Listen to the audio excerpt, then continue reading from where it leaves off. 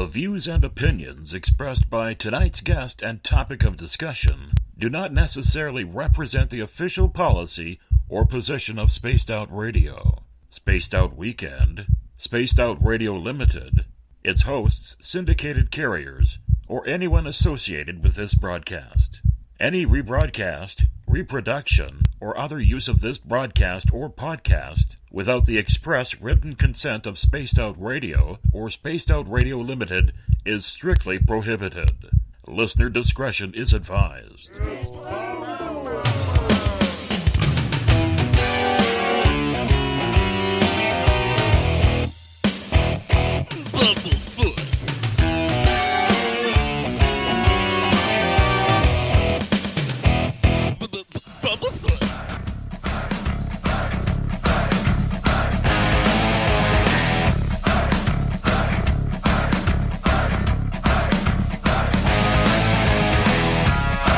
Are you experienced? Stop right there!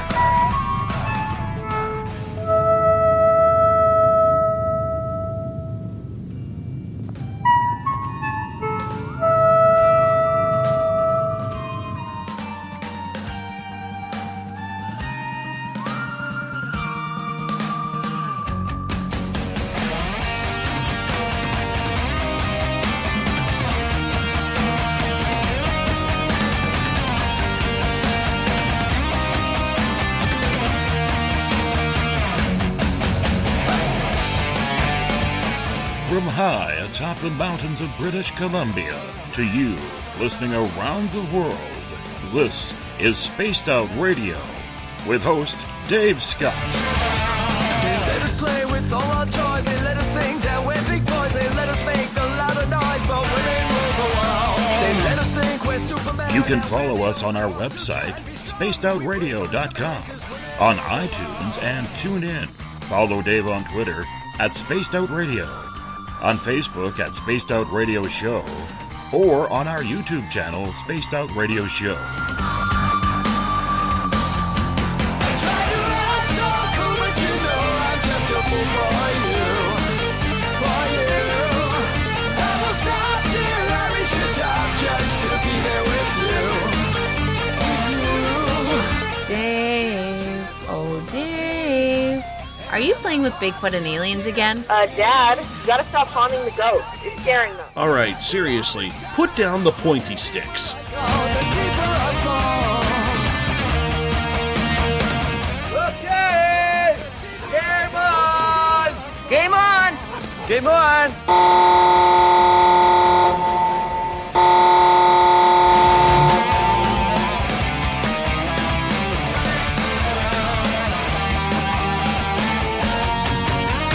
The password is... All right.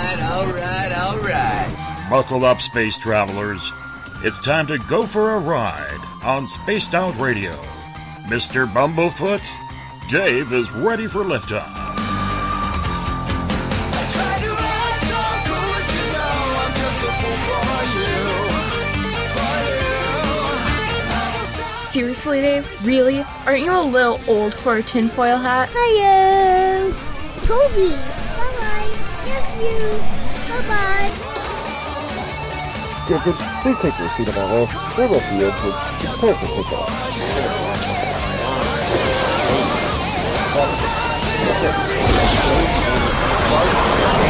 Start. 2, 1. Boost ignition and lift off. I'm such a lucky guy, 'cause after all this time, it's like the deeper I go, the deeper I fall. The deeper I go, the deeper I fall. Good evening and welcome to a new week of Spaced Out Radio. Tonight I am your host, Dave Scott. It's good to have you along for the ride on this Monday, June 26th, Tuesday, June 27th. If you're on the East Coast or across the pond, hope you've had a great day, morning, and night as we are live right here in the Great White North on top of the mountains of central British Columbia here 7 days a week for your listening entertainment. Let's welcome in everyone listening in on WQEE 99 Rock the Key down in Noonan, Georgia, home of The Walking Dead. We are live as well on the United Public Radio Network on 107.7 FM in New Orleans and over 160 countries around the world. We are live at spacedoutradio.com. On Spreaker, KTLK, The Fringe FM, Renegade Talk Radio out of Las Vegas, the High Plains Talk Radio Network. And if you're listening in on Revolution Radio, remember the Double R Machine is a donation station funded by you, the valued listener.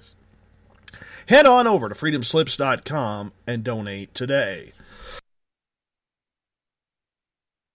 If you like our theme music, then rock with us to Mr. Ron Bumblefoot Thal, formerly of Guns N' Roses, currently of Art of Anarchy.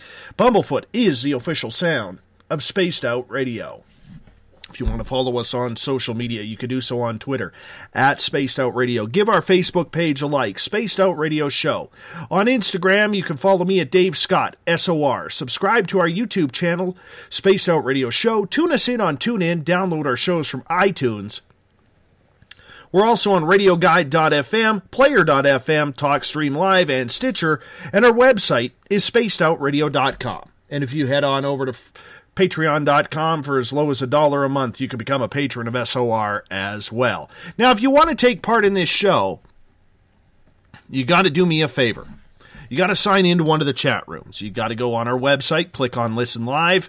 You could go on Revolution Radio, Spreaker, the UPRN chat room, or maybe join the Facebook group, the SOR Space Travelers Club. Or if you're on Twitter, just go to the hashtag Spaced Out Radio. I will get to your questions in there as well. Now, if you head to our website for $5 a month, you can become an SOR Space Traveler.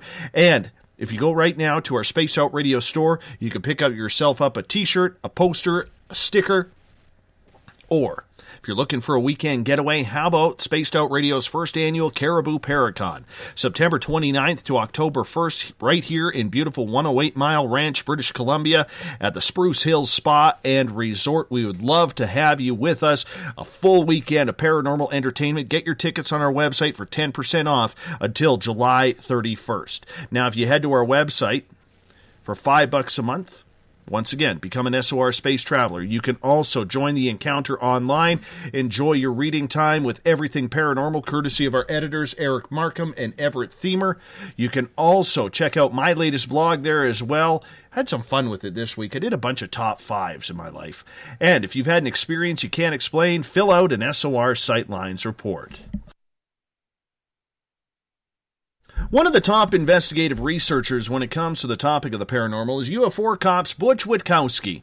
A controversial figure to some, Butch is someone who people absolutely love or they love to complain about. The funny part about it is he doesn't care. And why should he? Because he has more pressing things to take care of, like what the hell is going on out in this world. That may sound like a little bit of a joke, but it's complete truth. The field of the paranormal is one that causes many chases, false flags, and sci-fi stories. But read between the lines, and there is some truth in some of these tall tales. In fact, finding the truth is what keeps Butch going on a daily basis. Whether it's alien abductions, cattle mutilations, ghosts running around in barns, bipedal canines, Bigfoot, or in tonight's case, Mothman, Butch is one of those people who gets the first call to come in and see what's going on. His no-nonsense approach to his client and the topic at hand allows everyone involved to know there's a professional investigation going on. Butch is here the last Monday of every month on SOR with his feature, Strange Days. Our good friend of this show, Butch Witkowski from UFOcop.com. Butch, always a pleasure to have you on the air. How you doing, my friend? I'm doing fine, and always a pleasure to be here. Absolutely, absolutely. What have you been up to lately besides chasing around all these weird creatures? Chasing a lot of weird creatures. Right now, it's we're getting ready to do a couple more expeditions on our bipedal stuff up in central Pennsylvania, and then last month started all this flying bat, humanoid, whatever, over in Chicago. And we've been following that pretty close, and along with Alon Strickler and his crew and Manuel Navarrete and all the investigators up there in Chicago, it's getting to be pretty weird. Is it ever a boring day with you? Let's be honest. Do you ever have a boring day? No, I don't. Unfortunately, I would really like one, but even when I think it's going to get boring and I'm just ready to like take a shower and hit the sack or something, the phone will ring and then it starts all over again. I hear you there. I hear you there, my friend. And you know what? It's one of those things where every day it's a new adventure, and I'm sure it's a lot like what we do here.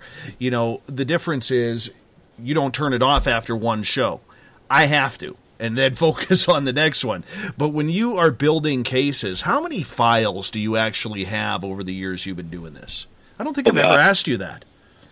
Oh, my God. Let's see. Right where I'm sitting here in my office, I have 6 4-drawer cabinets. And then I have 4 pretty good-sized plastic storage containers with the old cases in. Plus whatever's in the computers, and there's 5 of those sitting here. Yeah, it's a little extensive. Now, Butch, one of the things that I always love, and for some reason I just realized tonight after I typed my intro, you have this polarizing reputation where people absolutely love the work you do, and then there's people who are polar opposite on the other side of the spectrum. I realize in this field you can never please everybody because everybody's opinion differs. Everybody has a way that they feel they need to investigate or investigation should be done. Why do you think over the years that you have become such a polarizing figure, and did you expect it to be that way? Oh, yeah. Oh, absolutely. I saw that early on before I even really got involved with other groups and other investigators. It's the nature of the beast when it comes to Fortean research. I mean, there are folks that they just believe, and maybe rightfully or maybe just lunacy, that they are the best at what they do and there is nobody better. And if anybody steps in their way, then they're automatically the enemy, and they'll do whatever they have to do to, get you out of the picture. Unfortunately, all these people, and there's not that many, but there's enough that, I don't bump into them out in the woods. I don't see them out on research. I'm not seeing them at star watches. I don't bump into them in haunted houses. I don't see these people out anywhere. They may have fancy websites, or they may have, a blog of some sort. But pretty much in my world, with the people I deal with, they're irrelevant, and they will continue to be that way. There's 2 things that they don't do that every investigator out there should always do, and that is they need to demand evidence and they need to think critically, and they do not do that. So there's the biggest difference between them and I and the people I deal with. And even the people I deal with, they've been gone after, belittled, ridiculed, and some of these people have been in the business 30, 35 years. And, they know what they're doing. They know how to conduct an investigation. They have the connections. And, I never let it bother me. It still doesn't bother me. It doesn't bother them. So they can do what they like, say what they want. It doesn't make any difference to me. Like I said, I don't see them next to me when I'm walking through the woods. I don't see them next to me anywhere. I mean, they're just non-existent. They talk up a good game. They like the conference circuit because they can get out there and, put themselves up as some kind of important researcher. But when you dig down, they don't really do anything. And, they can do it their way. We'll keep doing it our way. Well, one of the things that I like about you, and the reason why we bring you on in this show, is because of that no-nonsense approach that you tend to take with your investigations. How did you learn that technique? What makes your investigation so much different than what other people are doing right now? Well, the difference is you have folks that will, something strange will happen. And I don't care what it is. It could be paranormal, it could be crypto, it could be UFO. something strange will happen, and the investigator or investigative team or group will either do the easiest thing possible, which is they'll make a phone call if they can, or they will send an email. They'll never go on site. They'll never do any background research to see if anything like that ever occurred in the area. The biggest thing in all of this is the background research. Just like the Chicago Phantom thing that's going on right now. Well, they got now 20 reports, I believe. But due to diligent researchers, they found 5 reports in the past. In 94, in 2010, 2011, reports of the same thing that they're seeing now. But, you have a group that stepped out right away because they got the first report, and they stepped out and said, it's a guy in a flying suit. Well, it took about 30 seconds to disband that whole theory, but they're sticking by it. Now, I don't know how somebody in a flying suit would be making slow turns over the water and coming to a standstill or anything like that. A flying suit, the minimal speed in a flying suit, which is always taken off of a mountain, I mean, they always try to get the highest point possible, is 100 mile per hour. And this creature is actually flying in airspace between the Midway Airport and the O'Hare Airport, which is an absolute no-no. Another thing is, if anybody's ever been to the windy city of Chicago, in a snowstorm, if you're inside of a building, the snow is blowing up. It's not coming down because the updrafts of all the tall buildings. And the one investigator works in those buildings, and he said, if somebody jumped off of this building, which is one of the taller skyscrapers in Chicago, he said they would fall maybe 6 or 8 feet, and they'd be picked straight up in the air and slammed straight into the next building right across the street. He said that'd be the end of them in a matter of minutes. There is no way it's a guy in a suit. It's not a drone. There's no noise. Nobody manufactures a drone like that. The drone would be picked up on airport radar because it sits between 2 of the biggest international airports in this country. And it's always over the water, Lake Michigan. And there's the difference. You've got researchers out there right now that are scanning, setting up camera traps, doing background research. And this is what most groups don't do.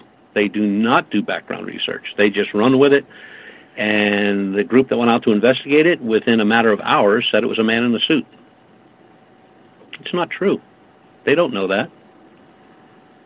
So it's a whole lot easier to put forth some cockamamie theory that you have, but then again, if you don't have the evidence and all you got is your thoughts on what you think it may be,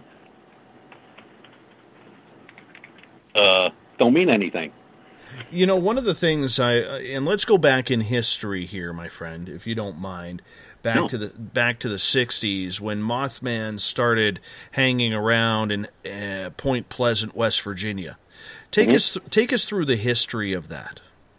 Well, it was actually seen by teenagers that were out by an old armory. It was an old ammo manufacturing plant outside of West Virginia, there at Point Pleasant, and it was abandoned. So the buildings are still there.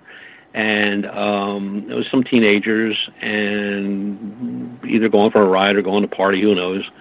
And they saw this, what they described as a moth-looking like man thing with glowing red eyes. And it kind of hovered around and looked like it was coming for them. They took off. Then they went back to town. They said it followed them.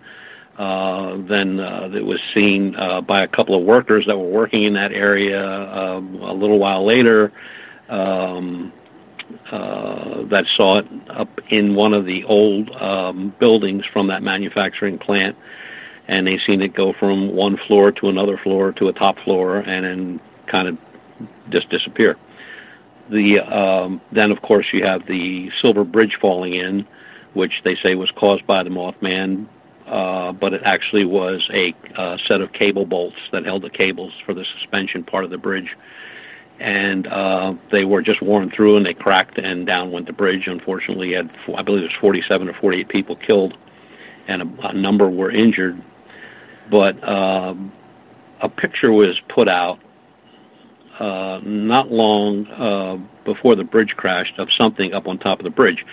Now, all you see is this little black dot line on top of the bridge, which automatically became the Mothman, who automatically became the harbinger of bad things to happen. Mothman was seen around, a similar creature was seen around Fukushima, has been seen around earthquakes, tsunamis. I mean, you know, it just carried on. But the thing is, all these people that have been looking for this thing, nobody has a picture of this thing. The drawings, they don't have any proof of anything. They didn't have a clear shot of this thing on the bridge. Could have been a bird, could have been an eagle, could have been anything. It could have been a large bird. I believe there was one story also where it was seen on top of a building in town. No picture there. It's almost like, you know, Roswell. Lots of information, no proof.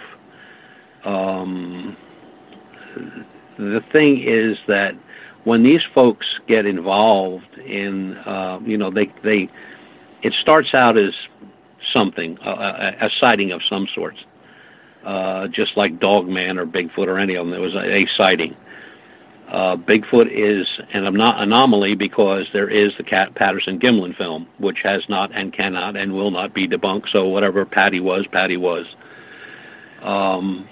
Now, all these years of looking for UFOs, lots of pictures of stuff in the sky. Most of it's ours. Some of it's not. Do we know what it is? No, we have no idea. Bigfoot, every picture of Bigfoot is, you know, all I can imagine is some researchers out there in the woods or coming out of their tent and going like, wow, there's Bigfoot. Get in the tent and get the worst camera we got, because the camera shots are always blurry. Now, could, like some people say, could the creature cause that blurriness in a photograph? Sure it could. Keeping an open mind at all this stuff and looking at every possible thing, no matter how ludicrous it sounds, is the way to do it. There's no other way to get around it.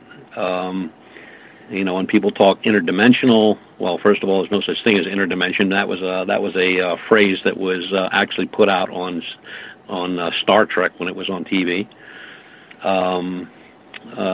Teleported communications and stuff like that. Again, a lot of that stuff came from sci-fi. But could it be? Sure it could. You know, you got to prove it, but if you keep an open mind, all that stuff is possible, I guess. You know, our bipedal canines, I probably, after the first two reports, I probably would have brushed them off as, you know, misidentification. But as the reports came in, and they were from all over central Pennsylvania, different times, different people, different situations, everybody describing the same thing, and then I find a newspaper print back in, you know, a newspaper in Erie, Pennsylvania, in the mid-1800s that describes the same creature that's being seen in 2014, 15, 16, and 17. So we kind of stuck with that. And then you have, you know, parallel universes, interdimensional travel. I mean, scientists, not researchers, but some scientists say it's possible. You know, this messing around with the Hadron Collider, God knows what that's going to do if it ever goes sour. So, I mean, everybody's looking for an answer, and you have a lot of strange things that an investigator can't answer. Like, how do you follow a set of footprints in the snow of anything? I don't care what it is, and then they disappear. They stop. They're not there anymore. I mean, you're following a track, and the track disappears. So where'd the footprints go? I mean, everything else is here. You just follow them for 50, 75, 100 feet, and now they're gone. And you have there are so many things about the research and the type of equipment used. All these things have one thing on their side, and that is stealth. I mean, it's just the way it is. And the only thing we have on our side is definitely not stealth. So the only thing we have is technology to use to whatever we can get. And it's strange. You know, you can spend hours and hours and hours researching something and come up with nothing, and then weeks or months later you come across something that you weren't even looking for that gives you the answer to that first question that you couldn't find. So it gets tedious, and I find that the good researchers that are out there, and there are a lot of them, and there are a lot of guys that are just beginning that are learning that are getting really good, and kudos to them, because guys like me ain't going to be around forever. There are a lot of things going on that are very hard to explain. I just saw the other day, yesterday I guess it was, that NASA was going to break the news that aliens are real. Well, it took like 4 hours before that was debunked. And it's interesting, it's hard work, and there's a lot of stuff to do before you even say anything or start to look at the different types of individuals that are involved in this. I mean, you have scholars, you have scientists. I mean, you have just researchers like myself. It's a whole different ballgame out there than it was all those years back. It's different now with the internet and with the interconnections of, you can call a researcher in England now over the internet. No big deal. You can, instead of going around visiting people, you can have a Skype conference. You can do a whole lot of things now that weren't able to do back then, which does make it easier in following a trail of information. But again, unless you come to the end of that trail of information, you have still beaten a dead horse. Everybody wants proof, and you can't blame people, Butch, because they've heard the stories. They've seen the technology, they've heard the excuses, they've seen the CGI, they've seen the BS pulled over their eyes so many times that they're fed up. They want proof. Yeah. And you're one of those guys who is out there going for proof.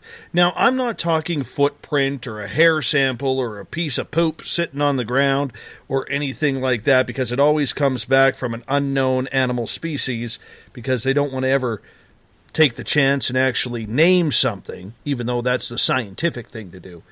How close are we, whether it's UFOs, whether it's werewolves, whether it's Mothman, how close are we to actually getting some 100% proof that these creatures exist, even though we don't have a body?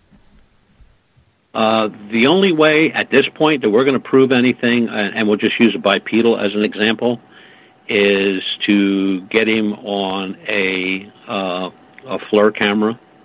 Nothing hides from FLIR. So video or still pictures, that's why we've made our biggest investment in these type of cameras, where we can set them up and we don't have to stand there and stare at the woods like a bunch of morons. We can let the cameras do the watching for us, and we can sit back at a table under a tent or in the truck or whatever and just watch the monitors, and the whole time it's recording, it's saving the recording. So if I see something, we always put out markers. And when I say markers, we put markers as to height. So if we're watching a tree line, we'll go up and we'll measure off 12-foot increment, and it'll either be a plastic band or something around the tree. That'll be a 12-foot marker for us. So if the camera, and then we'll also do the 6-foot thing. But if I got something that's standing there and it's closer to that 12-foot marker, that's not anything that should be in those woods. And especially on FLIR, it's going to give the outline and the body temperature and everything else of whatever's standing there. That would be good proof. That would be excellent proof, as a matter of fact. A still picture, well, the first thing that come out of everybody's mouth is, well, you photoshopped it, or it was digitized, or you manipulated the negative, it was a 35 millimeter or whatever.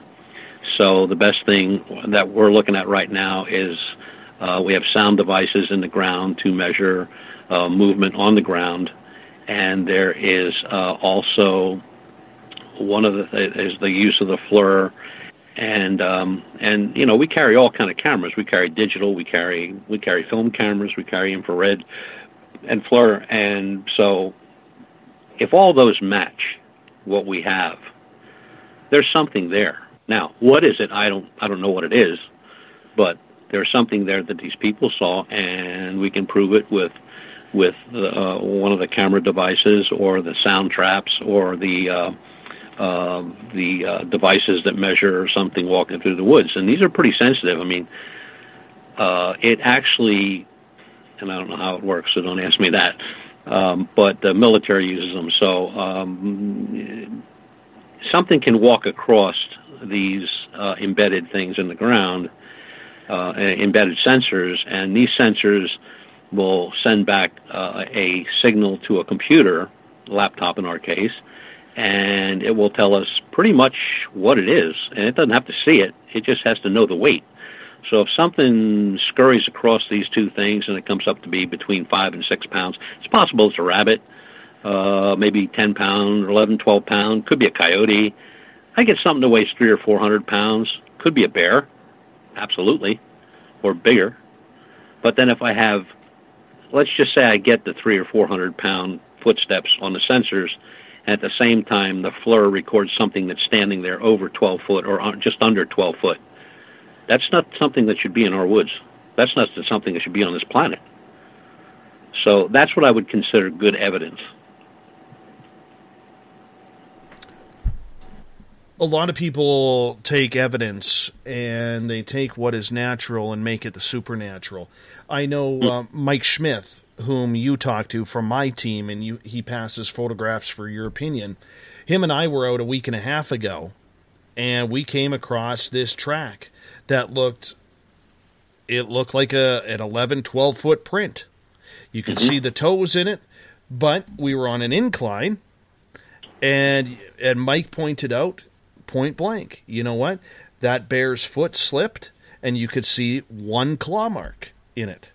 How often are we getting evidence that is an actual, how can I put this, a natural occurrence from an animal or a species we know compared to something supernatural? A lot. There's a lot of that. One of our central Pennsylvania cases, the guy sent me photographs. He said that he had scratches on a tree. And when he sent the photograph, it did look like claw scratches on a tree, high up, real high up. And when we got there on the scene and looked, it was actually a natural formation of the tree bark. But it did look like 3 scratches. So if you would be an unscrupulous researcher, you could have put that picture out and said, yeah, we looked at it, and there's 3 scratches in a tree. But those 3 scratches were actually natural bark.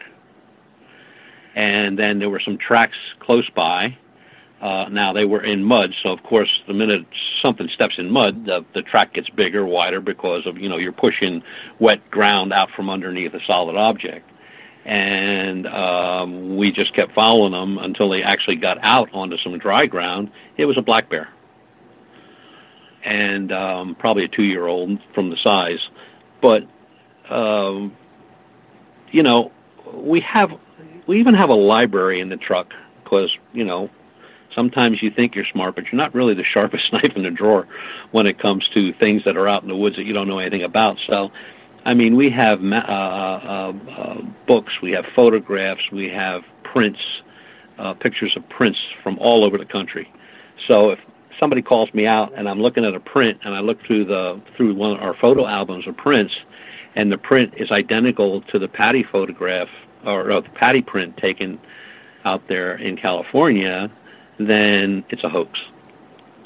Somebody bought a print offline, which you can do. You can buy them on eBay. And, people often say, well, do you believe in Bigfoot? Look, people are seeing something. They've been seeing it way back before people were even here. there are stories that go back and back and back for centuries of, big hairy men,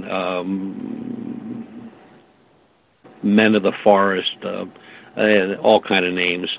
And the descriptions back then are descriptions from recent. Same thing with these bipedals. When we started researching them, they go way back. And the descriptions are identical.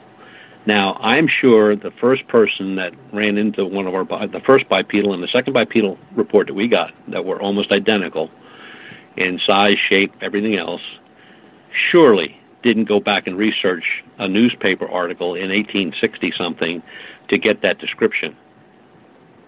The description was a small article. It was just something that a farmer reported seeing to the newspaper and the local constabulary, and that was it. Now, that article can't be but 100 words, and I'm sure nobody found that. I found it by accident. But, look, people are seeing something. You can't go out there and say, everybody's lying. People put out gifts for Bigfoot, and it could be a toy, it could be a piece of fruit, it could be a shiny object, it could be anything. And they put it out, and they'll come back, and maybe those are gone, and there's a handful of acorns there. And we're not talking about something laying along a trail. These people hide this stuff in the woods where they're following track or they've had a report. Now, yeah, I guess it could be hoaxed, but you can't call everything a hoax, and you can't call everybody a liar. I mean, you got to have some faith, or you wouldn't be doing it to begin with. And, or when you get a report of, and this has happened a number of times with these bipedals, where, you're talking to a full-grown man, a guy, he's no slouch. I mean, this is a big guy, they rip you apart if he really got pissed off at you. And he's shaking like a leaf. He's got tears in his eyes as he's trying to explain what he saw. He's scared to death. While he's talking to you, he's like looking around like that thing's standing behind him. I mean, that guy's not lying. He's telling you the truth. And then the friend that's with him, when you start questioning him away from the other guy, you get the same response. So whatever these guys saw and whatever they described is out there. And again, I want to make myself perfectly clear, this is not Dogman. Dogman is always seen on all fours. He will stand up, but he drops right back down again. He's seen with long, floppy ears. He's seen with dog-like faces. He has a long, floppy tail. Sometimes he has a long, straight tail. They're not large at any means. When they stand up, they might be 4 or 5 feet tall. Scruffy fur with multicolored. Some of them are multicolored. That is in no way, shape, or form anything like the reports of the bipedals that we get, where they're, 8 foot tall and bigger, large wolf head, pointed ears, dark, short fur, black or brown, no tail, massive chest, thin waist, arms, muscular, hands with claws, muscular thighs, thin-waisted, hawk legs like a dog, and they stand. They don't drop on all fours. And the one was actually seen going across, crossed a 2-lane highway in 2 bounds. That's 2 steps. That's not a dog. And I think what they are reporting in certain areas with these dogs, they could be feral dogs that are just running loose. But this dog guy, nah, I'm not buying it. And I just saw where Richard asked about Bigfoot attacks. Yeah, there are reports of Bigfoot attacks. And some of them are in the 1800s, late 1800s, and mostly by miners or gold guys or guys who were out trapping. There are reports. There's reports of deaths. And they are, some are factual. Some you can actually find the police report on, or whoever they reported to, local sheriff or whatever. Then there's some that are not, where you have somebody says they shot a Bigfoot and they buried it, and then they go back and they say, oh, well, it's not here anymore. The government probably came and got it. Well, if you shot something and you buried it, how'd the government know where it was? That'd be my first question. We've had no reports of any injuries, caused by a bipedal. Everybody that sees them, even people that have had guns in their hands, have had the same feeling or the same thought go through their head: don't shoot, just leave. Now, was that given to them telepathically, or did all these people have that same thought just by looking at it? I find that hard to believe. So can this thing communicate? How long has it been here? My best estimation is this thing's a relic. It's been around a long time. It's not something that just popped up yesterday, because when we started looking, we found a lot of pretty much blown off research investigations, and they go back from the 1800s, early 1900s, mid 1900s, 1940s, 60s, 50s, 70s, 90s, of one lady chased by one of these things. So there's just too much out there to pass it off as something that doesn't exist. Whatever it is, it exists. We just got to prove it exists, and we're going to do our best to do that. I mean, it's all we can do. I'm a firm believer, and I know I'm in the minority here, but I'm curious to get your opinion. I don't think it's possible to kill Sasquatch or a Dogman. Probably not. I agree. I really don't. We have heard too many stories of these creatures being shot with high-caliber weapons, and literally no bodies, no trace, no blood trails, nothing. Yeah, right. Why do you think that these creatures cannot be taken down? And the one Dogman story, let me refresh this for a second, but the one Dogman story that I heard out of Louisiana was taken where a guy put 8 or 9 bullets into this thing, and this thing kept coming at him and coming at him like it wasn't even affected, like it was like, that's all you got, give me some more. Mm-hmm. That would be Rougarou, right? Something like that, yeah. Well, look, there have been even Bigfoot stories where, here in Pennsylvania, where Bigfoot have been like roaming around around somebody's farm or in your backyard, and somebody comes out with a high-powered rifle and, puts 3 or 4 rounds in him, and all he does is like grunt or make a squeal and then walks away. I don't know how many of your listeners are hunters, but you don't want to get hit with a 30-06. You're not going to walk away. And you're not going to make much of a grunt either. You're just going to bite the dust. And then there are reports where you have one guy that actually shot one with an arrow. And he heard it scream, it turned, it ran into the dark part of the woods, and he walked over, and the arrow was laying on the ground. The arrow wasn't damaged. The feathers weren't even out of whack. There was no blood on it. It was just laying there.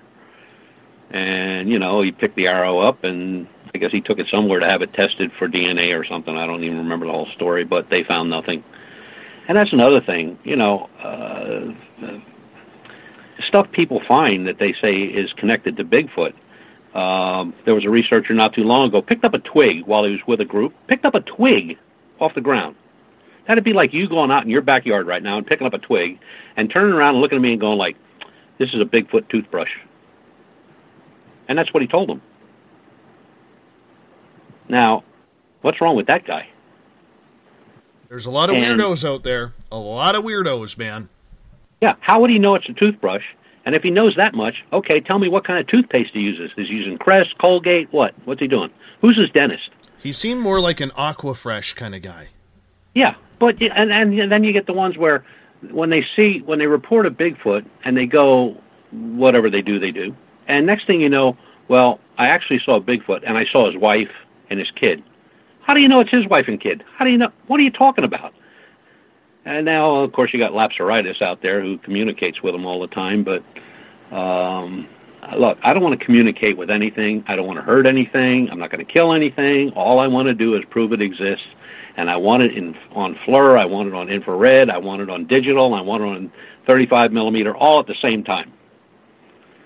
And that's it. That's what I want. And put it out and say, here's what it is. Don't ask me what it is because I don't know, but it's big, it's ugly, it's mean. I don't want to mess with it, so I did my part of the job. So if anybody else wants to go out and chase it around, have at it. I'm going for it, Butch. Mike and I are going for it. The problem that we are having around here is, for the first time in 30 years in our community, there's grizzly bears within miles of the town. Oh, you don't want to mess with those guys. No, they're pissed off, okay? You know, they are just pissed off, and well, Mike just found a grizzly bear print the other day.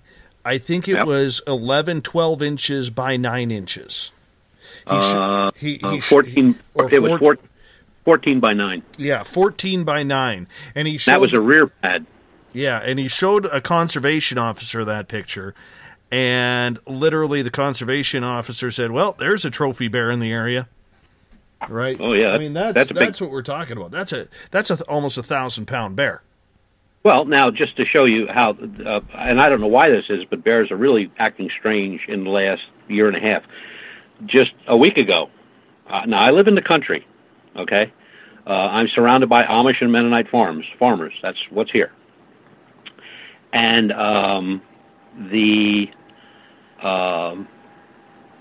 in Leola, Pennsylvania, which from my house to there is maybe 20 miles, a lady called in and said there was a bear in the yard. And they went down, the conservation officers and rangers, they went down and tried to get him out of the tree. They couldn't. They shot him a couple times. The third time they shot him with, again, when they're shooting him, they shoot him with a pen, like put him to sleep type thing. The third shot, he fell asleep, but then they had to poke him out of the tree. He weighed 550 pounds. That's a black bear. That's a lot of black bear. 550 pounds. Average bear shot in Pennsylvania during bear season, 250 to 300 pounds. This guy was huge. So they loaded him up in the trailer and, took him away and let him loose out in the forest somewhere in central Pennsylvania.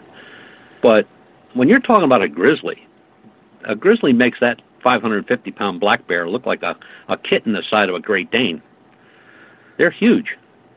And they have no sense of humor.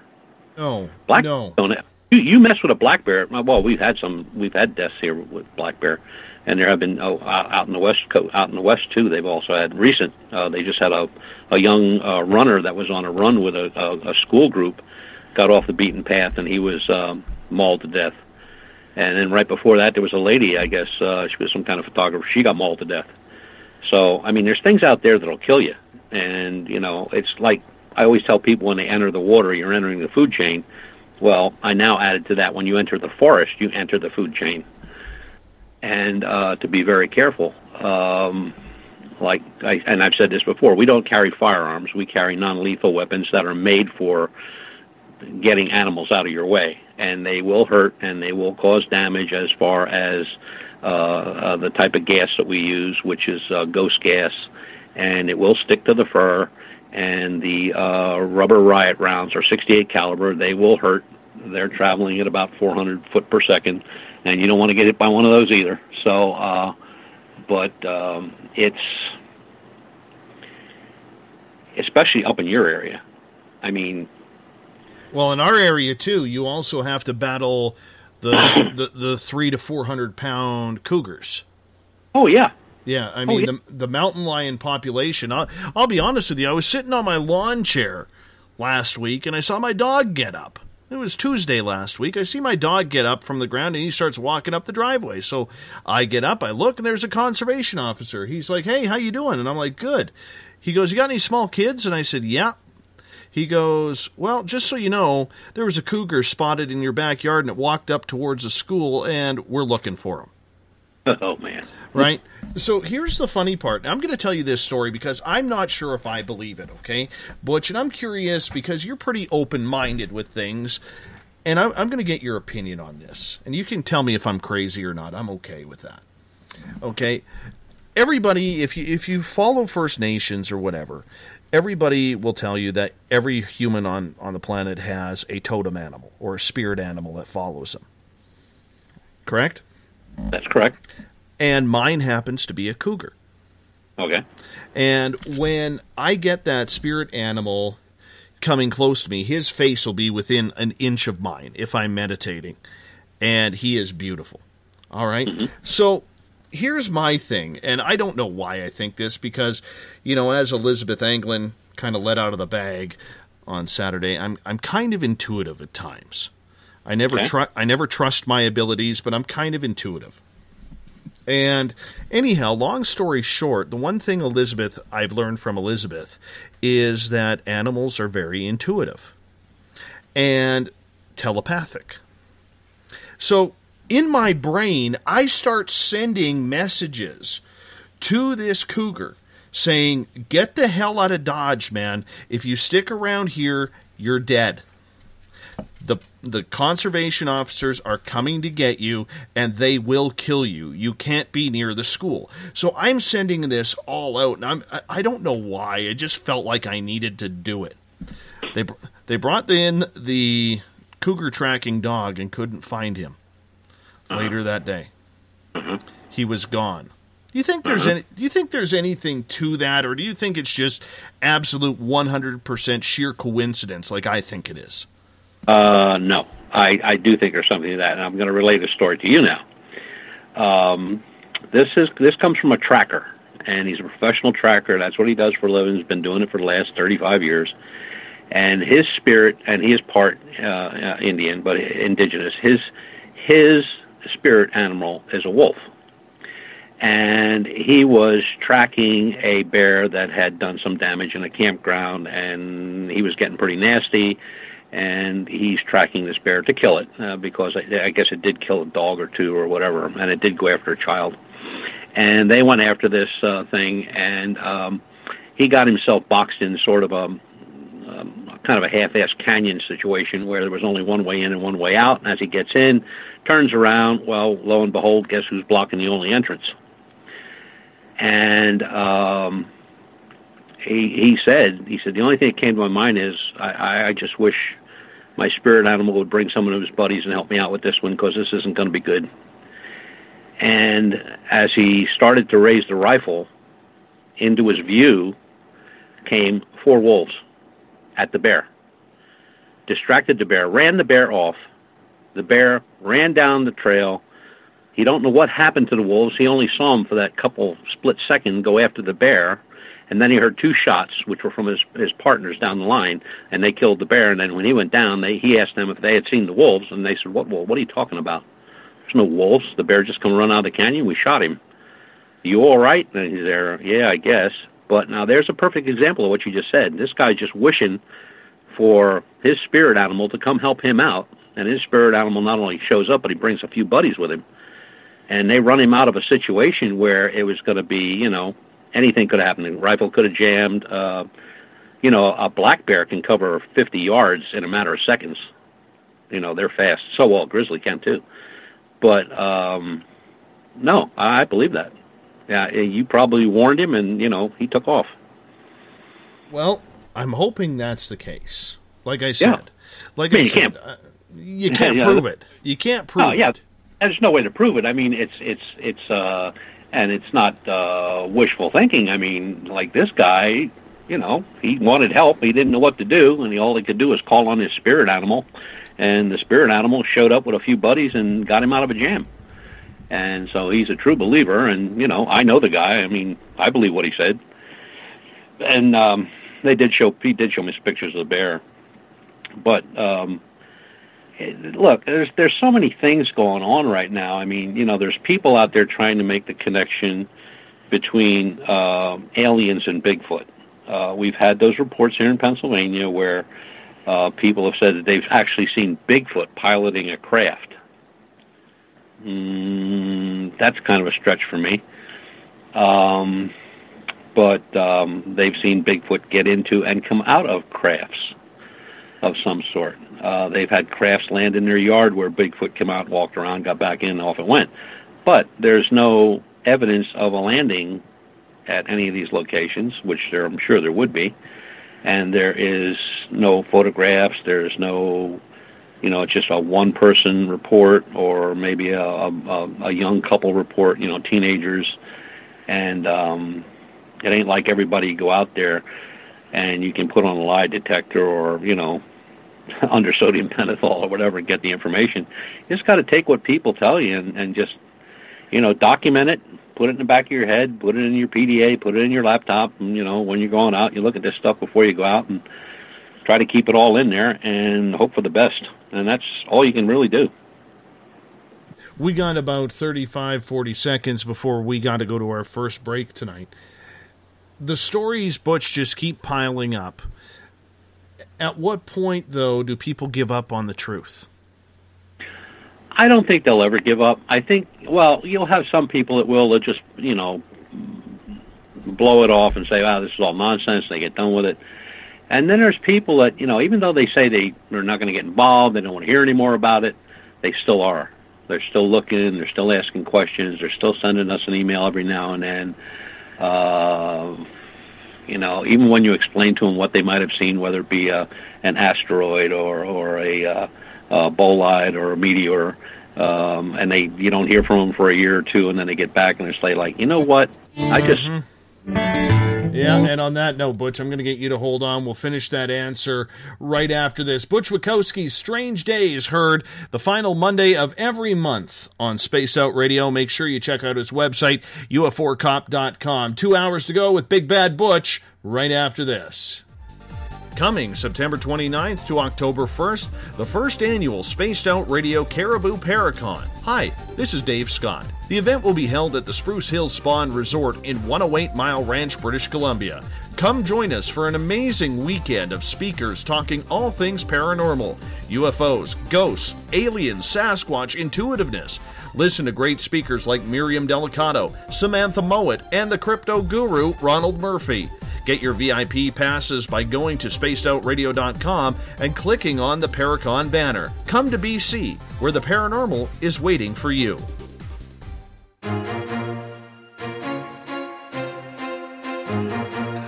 From coast to coast to coast, Blacklight Uncharted is taking on the paranormal across Canada. From ghostly hauntings to the UFOs flying above in conjunction with MUFON Canada, we're closely investigating what's going on in the northern skies and checking out the apparitions that walk among us. Check out our videos right here at spacedoutradio.com. We want to know your thoughts, we want to hear your experiences, and we want you to share your stories. The answers are out there, and we intend to find them. Would you like to become one of our space travelers? All you have to do is click on the Space Travelers icon at spacedoutradio.com. For only $5 a month, you can get access to some great prizes, as well as private monthly shows, newsletters, and a members-only section on our website. Become a space traveler today. It's paranormal news at its finest. Welcome to The Encounter. At spacedoutradio.com, The Encounter online is SOR's trusted news source for everything weird and strange going on around the world. This is news editor Eric Markham. Our team of journalists are scouring the planet for those strange stories that rarely make the mainstream. No fear-mongering or fake news here. Head over to spacedoutradio.com and encounter The Encounter.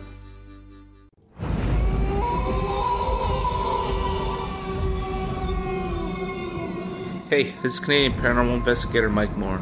The third Wednesday of every month, I'll be teaming up with Dave Scott to bring you Ghosts of the Great White North. Each month, we will bring on guests from across Canada to discuss their ghostly encounters. Canada is a paranormal hotbed with stories you've never heard, so we're going to bring them to you. So get comfy on your Chesterfield, grab a donut, and join us, eh?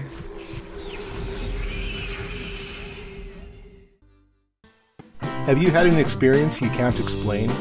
Had a run-in with ghosts, maybe Bigfoot, or seen lights in the sky? Hi, I'm Mike Schmidt from the SOR Sightlines. I'm here to investigate your sighting. Head to spacedoutradio.com and fill out a report on the Sightlines. All your information is 100% confidential, and I will help you figure out what you've been seeing.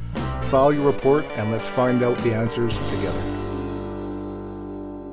Visit purpleplates.com today. For over 40 years, the Purple Energy Plates have been delivering amazing results for their many customers. Inspired by the great genius Nikola Tesla, the harmony, healing, and energetic effects of the plates have proven over and over to be beneficial and often miraculous to thousands of customers. With their money-back guarantee and the many benefits, how can you afford not to get one? Check their site for daily specials and choose from their many energy products. You won't be sorry. Visit them today at purpleplates.com. for mind, body, and spirit. And expect a miracle. Are you interested in advertising on Spaced Out Radio? Head to our website at spacedoutradio.com and click on our advertising tab. There, you will find an assortment of ways you can get your product out there with us, from radio commercials to banners and social media. Have a product you like our hosts to endorse? We can do that too. Visit spacedoutradio.com for more details. Have you got your Cosmic Passport? If you need one, tune in to Cosmic Passport on Spaced Out Weekend. This is Elizabeth Anglin, ET experiencer, spirit medium, and host of Cosmic Passport. Each weekend I'll be bringing you interviews and support from other paranormal experiencers, and the best in intuitive spiritual guidance from across the globe. It's all happening starting at 9 p.m. Pacific Time, midnight Eastern, on spacedoutradio.com. From British Columbia to Northern California, Pacific North Weird has Cascadia covered. Check out our feature videos at spacedoutradio.com, where I, Vincent Zunza, and my super sleuth partner Alexandra Sullivan track down the weird and strange stories from around the Pacific Northwest. From Bigfoot to Mel's Hole and everything in between. This is what makes life exciting. So why report the normal when we can report the Pacific North Weird right here at spacedoutradio.com. Oh, there's only one way to rock. Loud and proud. In high definition. Radio 702 rocks. Las Vegas.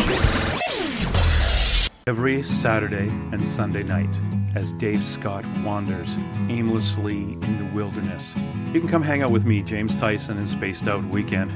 Starting at 9 p.m. Pacific, midnight Eastern, I'll take you along as we talk with some of the best experts in their fields. SpacedOutRadio.com is the place to find us. So sit down, relax, put your feet up, enjoy the topics like the paranormal, supernatural, intuitiveness, and so much more. Hope to see you there. Don't have time to listen to Spaced Out Radio live? Wherever you are, the car, the office, the shower, or even if you're traveling, we're right here for you. Each Spaced Out Radio show can be found on iTunes, TuneIn, and on our YouTube channel, Spaced Out Radio Show. It's the perfect way for you to catch up on our shows. For more information, just head over to our website, spacedoutradio.com, and tune in to us today. The views and opinions expressed by tonight's guest and topic of discussion do not necessarily represent the official policy or position of Spaced Out Radio, Spaced Out Weekend, Spaced Out Radio Limited, its hosts, syndicated carriers, or anyone associated with this broadcast. Would you like to connect with us? Head to spacedoutradio.com for all your latest show info. And hit us up on Twitter using the hashtag Spaced Out Radio. Now, back to Dave Scott and SOR. Welcome back for hour number 2 of Spaced Out Radio tonight. I am your host, Dave Scott. Great to have you with us. Tomorrow night on the program, Frank Fascino and Stanton Friedman are going to join us. We're going to talk the Flatwoods Monster. And we're going to get into aliens, NASA, UFOs. We're getting into it all tomorrow night as the legends Stanton Friedman and Frank Fascino are on Spaced Out Radio starting at 9 p.m. Pacific, midnight Eastern Time at spacedoutradio.com. We want to welcome in everyone listening in on WQEE 99 Rock the Key down in Noonan, Georgia, home of The Walking Dead. Thank you so much for being with us. We're also live on the United Public Radio Network on 107.7 FM in New Orleans and over 160 countries around the world. Thank you so much for being with us as well. We're live on KTLK, The Fringe FM, Renegade Talk Radio out of Las Vegas. And if you're listening in on Revolution Radio, remember the Double R Machine is a donation station financed by you, the valued listener. Head on over to freedomslips.com and donate today.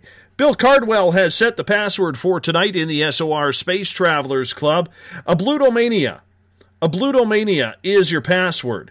Make sure you use it wisely, Space Travelers, as Bill sets a password each and every night right here on the mighty SOR. Now, if you want to follow us on social media, I want to say a shout out on Twitter at Spaced Out Radio to one of our new followers, QH Matrix Hologrammers, thank you so much for listening into the show tonight. Really appreciate you starting to follow us. John, you're looking good as well. Nice hair. Appreciate that. We also can be found on Facebook. Spaced Out Radio Show. On Instagram, Dave Scott, SOR. Subscribe to our YouTube channel, Spaced Out Radio Show. Tune us in on TuneIn. Download this show and others on iTunes. And our website is spacedoutradio.com, where we have a plethora of features for you, including joining the SOR Space Travelers Club for $5 a month, rock out to some Bumblefoot, and you could go to our store, pick up a t-shirt. You could also pick up a poster, a sticker, and you can sign up and buy a VIP ticket for 10% off until July 31st to the first annual Caribou Paracon, being held right here in 108 Mile Ranch, British Columbia, September 29th to October 1st. We'd love to have you come up and hang out with a weekend of paranormal fun and adventures. Yeah, us weirdos at Spaced Out Radio would love to have you join us, so come on up. And on our website, you can read up on the encounter online as well. Butch Witkowski from UFOcop.com is our monthly featured guest, the final Monday of every month. Butch, great to have you back. Good to be back. Now, I have a bunch of questions piling up from our listeners, and I know we are getting into Mothman tonight and the sightings in Chicago and in and around. We're going to hit that heavily here. But you know us. Our audience, when they get going, they take this show with you in a totally different direction. So we really have no control, you and I. We really don't. Well, that's good, too. I think it is as well. Let's start off with Tripp's question here. And he is asking, Butch, do you think technology is why no one has any good footage? Seems like roll film and camcorders have caught the best footage. Well, yes, they have, but I guess the first thing that pops up, even when somebody gets good footage with video or a camera, digital or 35 millimeter, the debunkers crawl out from under their rocks, and they've got 5,000 excuses how you did it, why you did it, and why it's no good. But there are cameras that you can't do that to, and what they call multi-snap cameras are surveillance cameras where a picture is taken every second or every 1.5 seconds, and you can't doctor them because they come out, they take a strip. So when you're looking at a paranormal, you're looking at a panorama of one picture that goes to 6 pictures. So if there's something walking, you're watching those steps like you would in slow motion because that photograph is being taken every 1.5 seconds. If you disturb those, you've already destroyed that section of pictures. You follow me? So in other words, with one foot being up and the other one down, you might have both feet off the ground because you took one away. And those cameras are pretty much foolproof. Again, the infrared cameras, they're seeing stuff in the dark that you won't see with a regular camera, digital or video, unless you're using infrared filters. And even that's not so good. It's best to have a total infrared camera. And then, of course, the FLIR devices, which measure the heat of anything, whatever it is. I mean, you whatever you put your target on with the camera, a little crosshair, just like in a rifle. If you point it at the chest, it's cold out, then it's going to register the body temperature. Those can't be fooled with because you can't change those. There's no way of changing those. You can't put in 10 degrees more or less or add this or take that out. It's just, it can't be done. So those are the best cameras that right now are the ones that are being used. That's what we use, and I know a couple other researchers that are now using them. And but the ones that bother me are the ones that have a shot of. I'm just going to use Bigfoot. So you got a shot of Bigfoot, and it's a very good camera, a Nikon or a Canon, very expensive camera, very good lens. Very quick, very precise, and everything in the photograph is crystal clear, like the side of it or above it or below it. I mean, you can pick out flowers, you can pick out birds, you can pick out everything, but the image of Bigfoot itself is all blurred. Now, somebody told me one time that they thought maybe they were doing that. They were blurring themselves out. They were messing with the camera. I don't know how they do that, but it just seems strange that you see this beautiful, clear picture of everything. I mean, picture perfect. And then the creature, or whatever's standing there, is all fuzzed out. It's just all blurry. That I haven't figured out yet. But, again, keeping an open mind, could something like that change something in the camera or change some? I don't know. I can't say yes and I can't say no.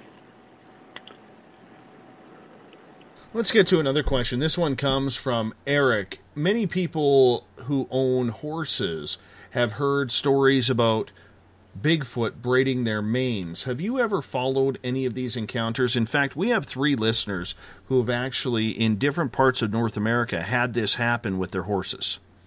I've heard the stories, yes. Mm-hmm. Yeah. I think that is... I don't mean it's not like a braid where somebody's just twisting hair around. It's a perfect braid.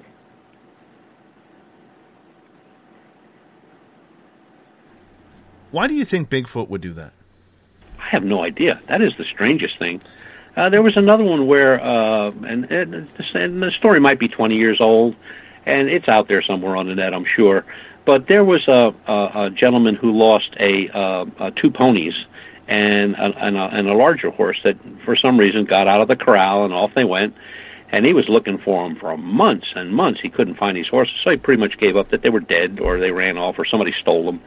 And next thing you know, he shows up one morning, goes out to the corral, and there's the horses. Well fed, clean, healthy, and these strange tracks leading up to the gate to let him in, which he could only describe as very large, somebody barefoot. Yes. Strange when that happens. Strange when that happens. Follow-up question from Eric. Butch, you mentioned earlier a little bit about Bigfoot alien connections. Do you think there is some sort of connection that correlates the two? This may shock everybody on the set right now. I think, my opinion only, I think all of this is connected. The paranormal, the ufology, and the cryptozoology, there's some kind of connection. What it is, I have no idea. I just got this feeling that it's all connected somehow, some way. It's a little deep, but... No, I totally agree with you. I totally agree with you. I think there is something strange to it. And I'll never forget, and I apologize, I forget who the guest was, but a couple of years ago I had a guest on. And, I mean, when you're almost 700 guests in, you kind of start forgetting sometimes, so I do apologize. You know, I had a guest on who was telling me a story from some campers who heard, you know, these voices coming from the trees. And it was like they were trying to signal each other with whistles and hoots and all of this, and they were getting a little freaked out. And then all of a sudden they heard these 2 big creatures start running as fast as they could through the trees almost to get away, and within seconds of that happening, there was a UFO putting a light down in the trees, like it was looking for them. You know, so it really makes me wonder. I don't know if you've ever heard that story or not. I even forget where it was.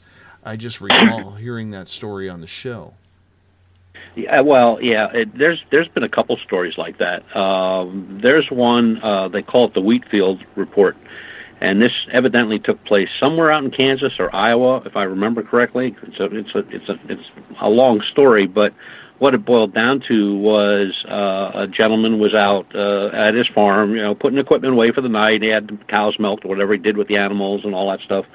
And he was putting some equipment away, and he could have swore that he heard people talking out in the field.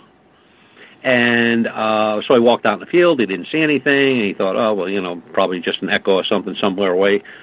And then he thought about it a little bit. Oh, yeah, there's this campground down the road. It's probably kids playing at the campground or something, or people having a party somewhere.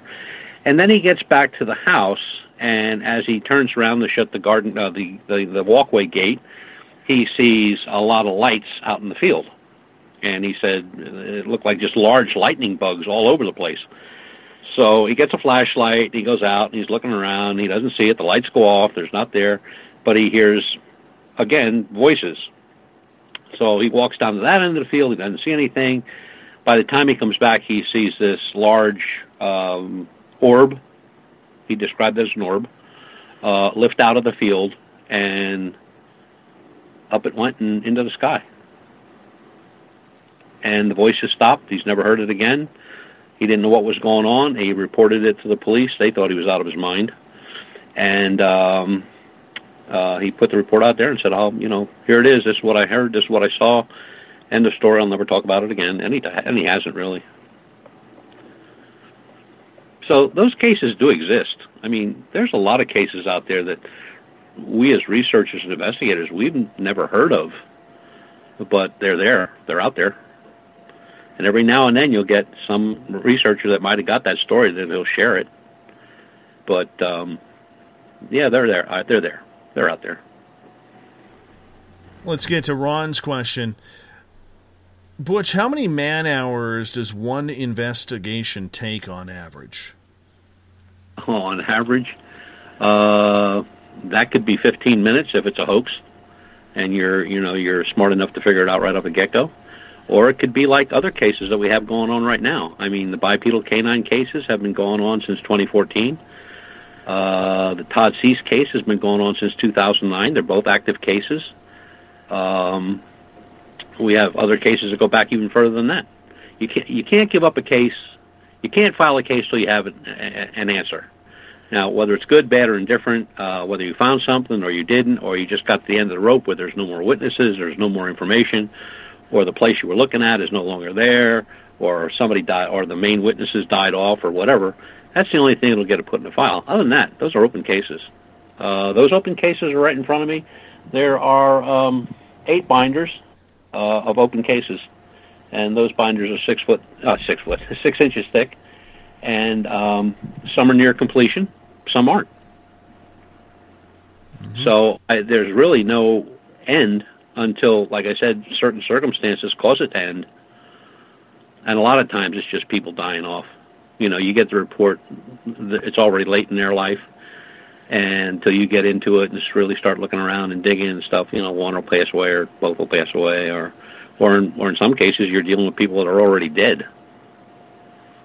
And pulling that information is like, trying to pull hairs out of a wild cat's butt.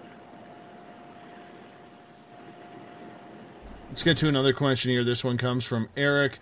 Butch, what's your take on Native American lore of Bigfoot watching over their rituals?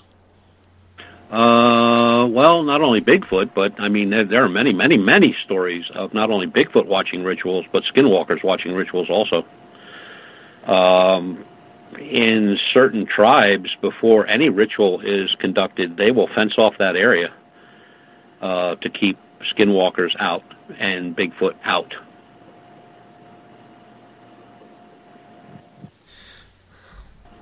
This one comes from Robin, brand new listener this past week or so. He is saying, Butch, I've heard about the Owl Man of Monin. Do you know anything about that?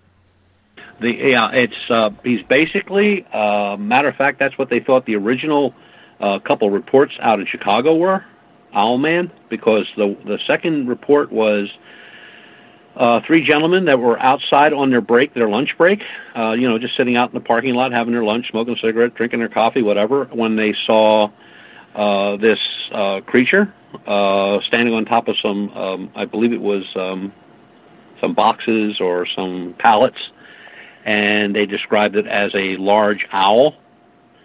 And the one gentleman, who I believe was from Mexico, I think, described it as what they have down there, which is a very large owl that comes around in ritualistic forms, and it's very large. And the other guys were saying it was more like an owl man when it left.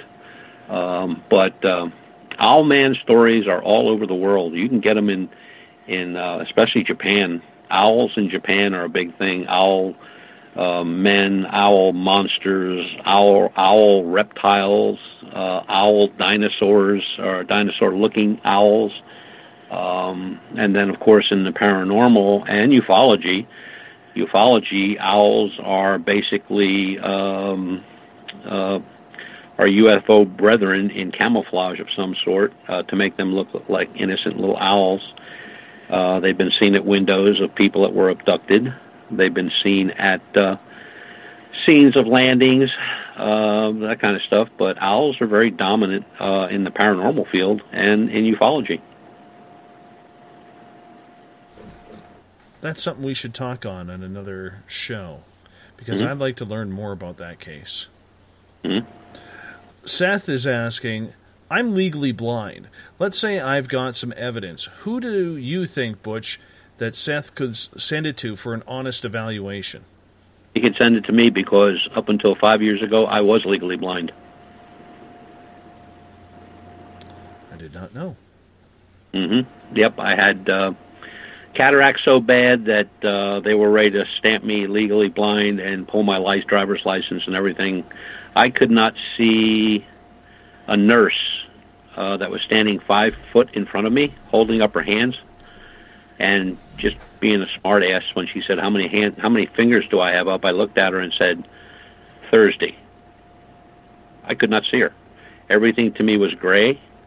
I had no color vision anymore. If I would have waited 2 more months, the right eye would have been totally blind, not savable, and maybe another 2 or 3 months on the other eye, and that would have been not savable, but I had cataract surgery, and now I don't even wear glasses. Well, I wear them to read, but I don't wear glasses to drive or anything like that. Lucky you. Yeah, I got plastic eyes.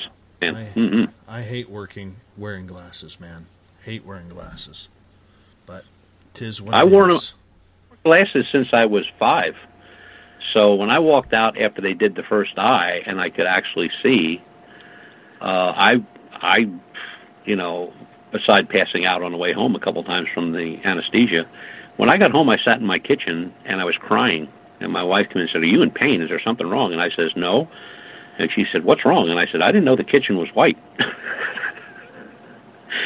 And I have 2 dachshunds, and they're both red, and they always look to me like just a deep shade of gray.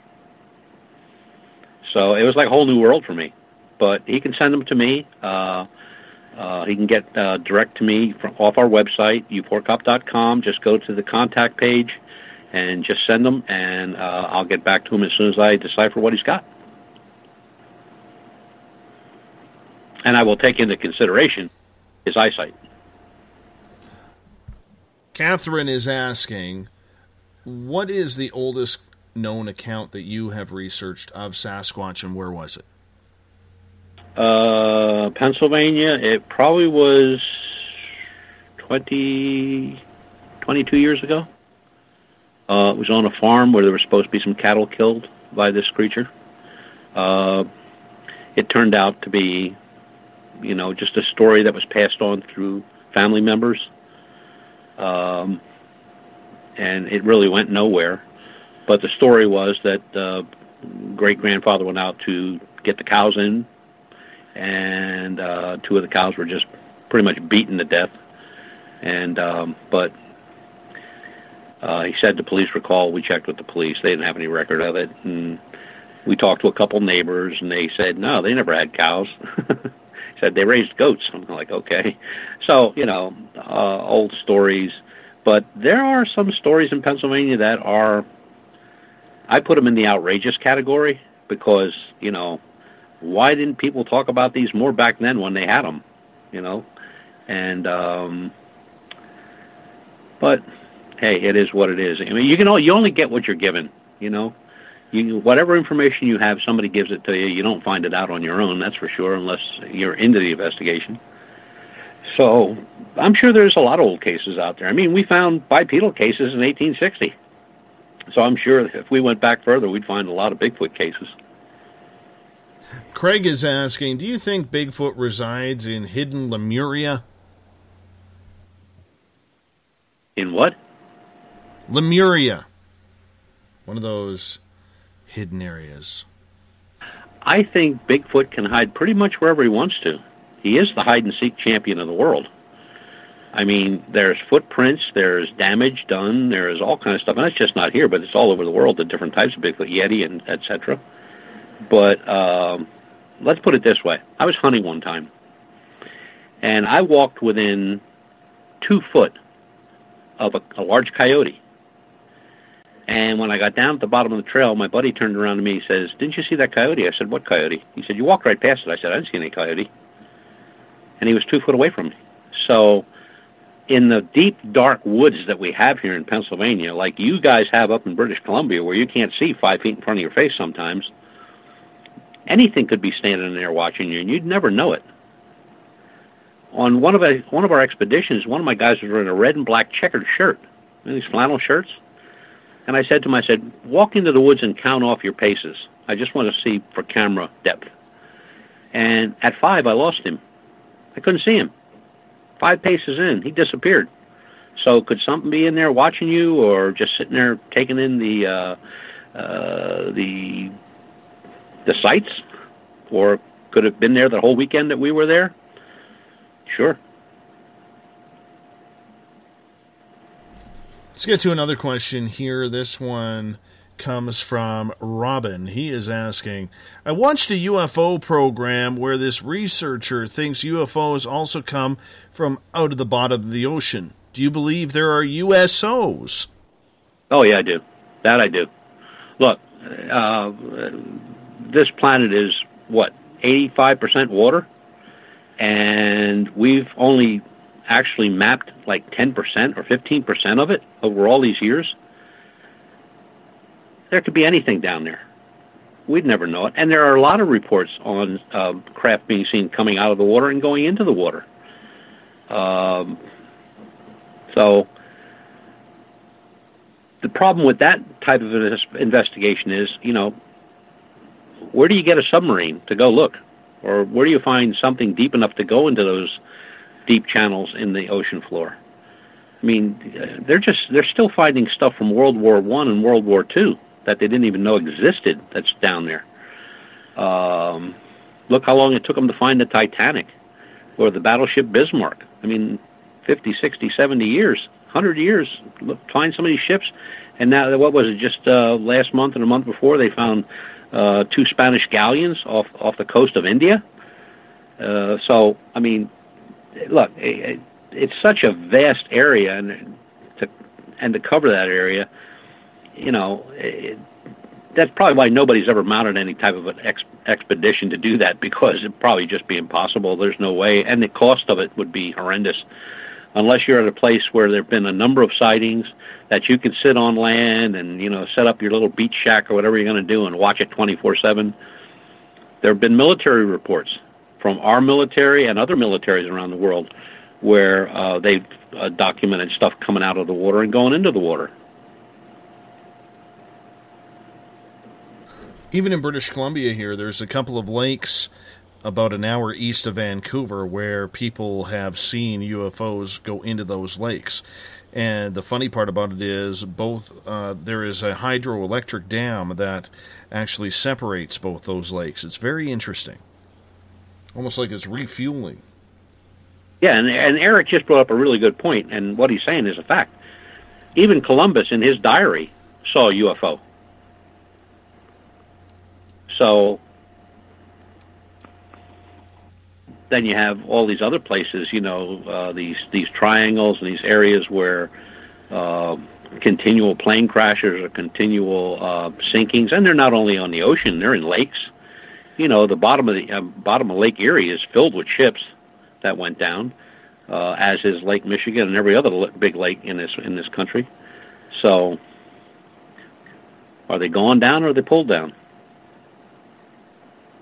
Gail has a question for you. She says, Butch, what do you ultimately plan to do with all the evidence you have gathered? I'm going to send it to Gail and let her handle it. You know what? She used to be a researcher. She could probably handle that. Actually, when I get to the point where I'm going to retire from this, because I'll probably be too old to get around anymore, I'm going to turn it over to my top investigator and let him carry on, because he's only 47.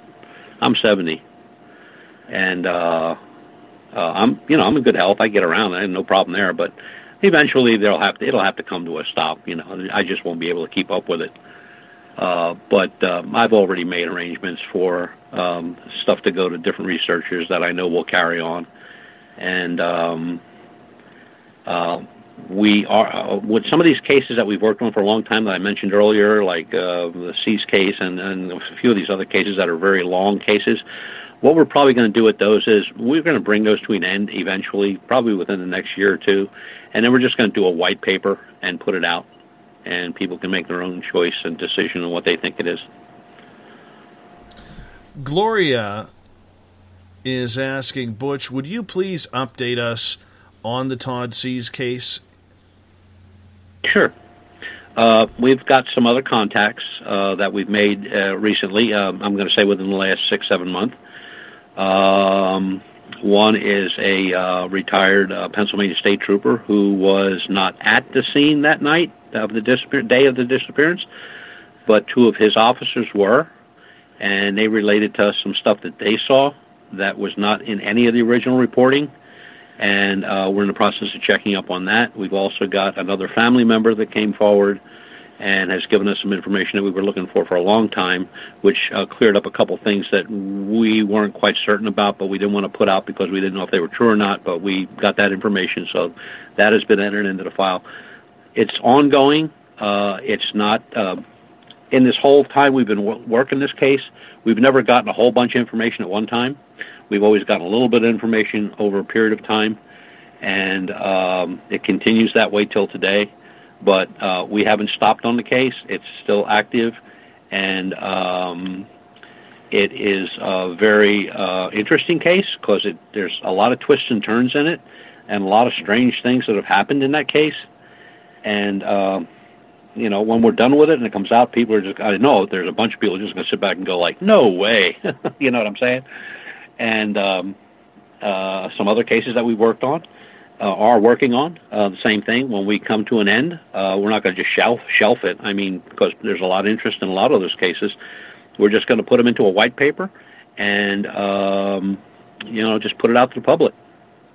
Put it on our websites and let the public decide what they think. Let's get to another question. This one comes from Joe, and Joe is asking, things happen around here, he's on the California-Nevada border, that he can't explain, but they happen months, sometimes years apart. How do you investigate someplace where things don't always happen?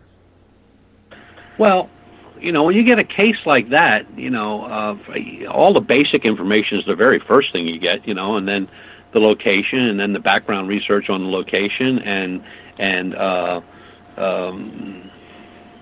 what may have or may not have taken place in that area. And you don't just generalize it to the specific area the individual is giving you. You know, go out 50, 100 miles if you have to. Sometimes search the state or the whole state or states around it.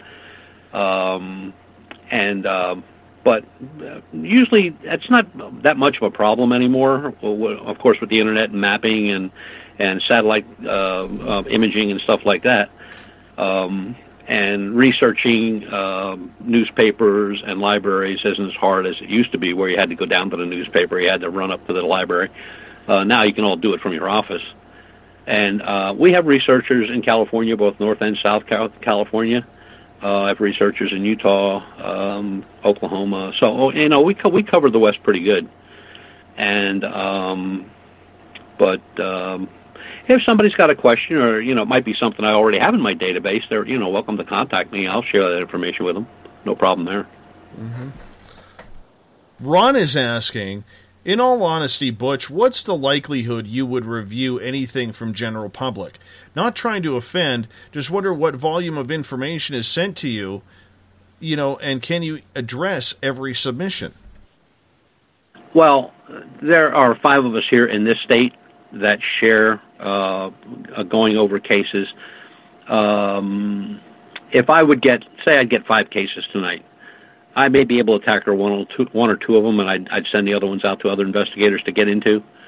One of the things is when you're an independent researcher, you better have help, because as your name gets out there and you get more information or you solve more cases, the more stuff you get. And the volume over, I've been doing this now 28 years now, and the amass of information and database is just, it's overwhelming. I mean, if I had to send somebody a database, they better be sending me a 32 gig card to put it on. But the difference between looking at things and categorizing them is the biggest thing. So we have what we call a plot plan. It's just a Microsoft Office thing, and we just layer them as they come in, and we take the older cases first, and then those we can research those. There's not a hurry for them; they're old cases. But the newest cases get priority. So, like if something happens tonight or last week, that's a priority case. If something happened 35 years ago, that's not a priority case. But you'd be surprised how much you can accomplish. Now, I'm retired, so I do this full-time. It's not like I got to get up at work at 5 o'clock in the morning and, work till tomorrow afternoon. I'm here. So I can pretty much, if I get onto something, I can sit here for the rest of the night and into tomorrow morning. It's no big deal. But we try to spread it out, and especially if it's in areas like Missouri where we have folks, if it's in their area, I send those reports right to those people. So it's not just one guy or two guys. There's like 16 people out there that can handle these reports. And, when I started U4 Cop, that's what I wanted. I didn't want cases to disappear, fall through the cracks, or let somebody out that gave us an information, let them out there hanging, waiting to hear from us. We'll get back to anybody within 24 hours. Now, if it's a photograph or a series of photographs that you need me to look at, may take a day or two, but no longer than that usually. With the programs we have, if it's a report, a database report, if it's if I have a time, a place, a date, an area, or an exact location, even just latitude and longitude, I can get back to somebody within just a matter of hours with a database answer. Mike is asking, when collecting evidence, what is best for containing it? Plastic baggies, paper bags, envelopes, what do you suggest? Well, it depends on the type of evidence you're going to collect. If you're going to be collecting, like, say, hair samples, I'm sure everybody knows what stamp collecting is, or money collecting, people that collect money as a hobby. You can get these wax envelopes. Well, they look like wax. It's actually some kind of cellophane. That are archival proof. So that means that they are pure. There's nothing in there that could hurt. There's no acids in there that could hurt your sample. Or you could, ball jars that you could buy at any grocery store. Buy a case of ball jars, the small ball jars, to make jam and stuff. They're already clean. They're sterile. Just don't open them up and play with them, to keep the lid on them until you use them. Then you can go otherwise. There's a company that I use for all our stuff, which is called Searchy Incorporated, and Searchy sells jars, bags. Best thing to keep, like samples of a broken branch or tree or leaves or anything like that. It's a plain paper brown bag. Just buy it new. Don't use something you had your lunch in yesterday. Plastic bags I'm not too happy with.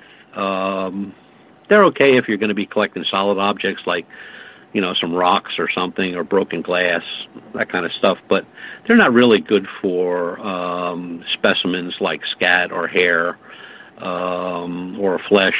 And as far as fluids, like if you came across a puddle or a blood, then there's certain kits that you have to do that, and that really is a swab that is filled in a container, a tube, like a test tube, and there's a formaldehyde-like mixture in there that doesn't affect blood, and you unscrew it, the swab comes out of the solution, you swab it, you put it back in, you screw it tight, and it's tight, and you don't have any leaks, and you have preserved your sample. Evidence is very important, and the cleaner you keep it, never touch anything without gloves on. Nitrite gloves are the best gloves to use. Don't use ones with powder in them. When you're done with your gloves, peel them off. When you peel them off, you'll peel them off. They automatically turn inside out. Have a trash bag with you or a paper bag to throw them in. When you get home, destroy them, burn them, do whatever you want with them, but don't put them back in the truck or your car or your bag. Get rid of them. They're cheap. You can get them at any CVS or any drugstore, 100 for about $6. And I don't care what you're handling. Even if it's a piece of dirt that you're going to take or scraping off of something, people always say, what kind of tools do you use for that? Well, you can use a pocket knife, or you could, on eBay, you can buy old dental tools, you know what I'm saying, and scrape, or modeling tools for clay. They all have the little shovels and stuff. So there's little things you can get that have nothing to do with any investigation type of equipment, but they work. And when you're collecting fluids, make sure that the jar that you're putting them in or the container is tight. And always tape your container, whatever it is, bag or whatever, put tape over it so you can tell if it was tampered with, because you're going to turn it over to somebody for investigation, maybe a lab or something. Put your initials on there and date it, and the time you put them in the bag or box or jar or whatever you're using. And when that person gets it, your chain of evidence is very important. I mean, you're not going to give it to your Uncle Bob, who's going to drop it off at the post office maybe in a month or two. That doesn't work, because if you do get something that's a hit, you want to make sure that forensically that evidence is properly cataloged and the chain of command on that evidence is solid. Otherwise, somebody's liable to step in front of you and saying, look, that's not his bag, that's my bag. I found that. And you're out. Follow-up question for Mike, because he is worried about contamination of a sample. That's his big concern. So is it just a matter of wearing rubber gloves just so that way there's no DNA transferred over from a human? Right. Yeah. You want to avoid yourself from any contact with whatever you're picking up, and to do that, nitrite gloves, or even if you're going to use a pocket knife or your hunting knife or something to cut something, a sample of something. We carry alcohol swabs with us in our pack when we're out in the field. Take that alcohol swab out and swab that knife down, and you're going to get 90% of the germs that are on there. And do what you got to do, and then wipe your knife off, put it back. But don't ever take a knife that you just got done cutting your ham and cheese sandwich with and use it to take a sample. So everything you need to do is just remember one thing: clean. Whatever you're picking up, even whatever it is and how dirty it is, whatever you're picking it up with and whatever you're going to deposit it in needs to be clean and not touched. Now, that doesn't go for a footprint that you just cast. I'm just talking about samples of hair, scat, bone, anything like that. You don't want to touch it. I'll tell you another thing that works really good.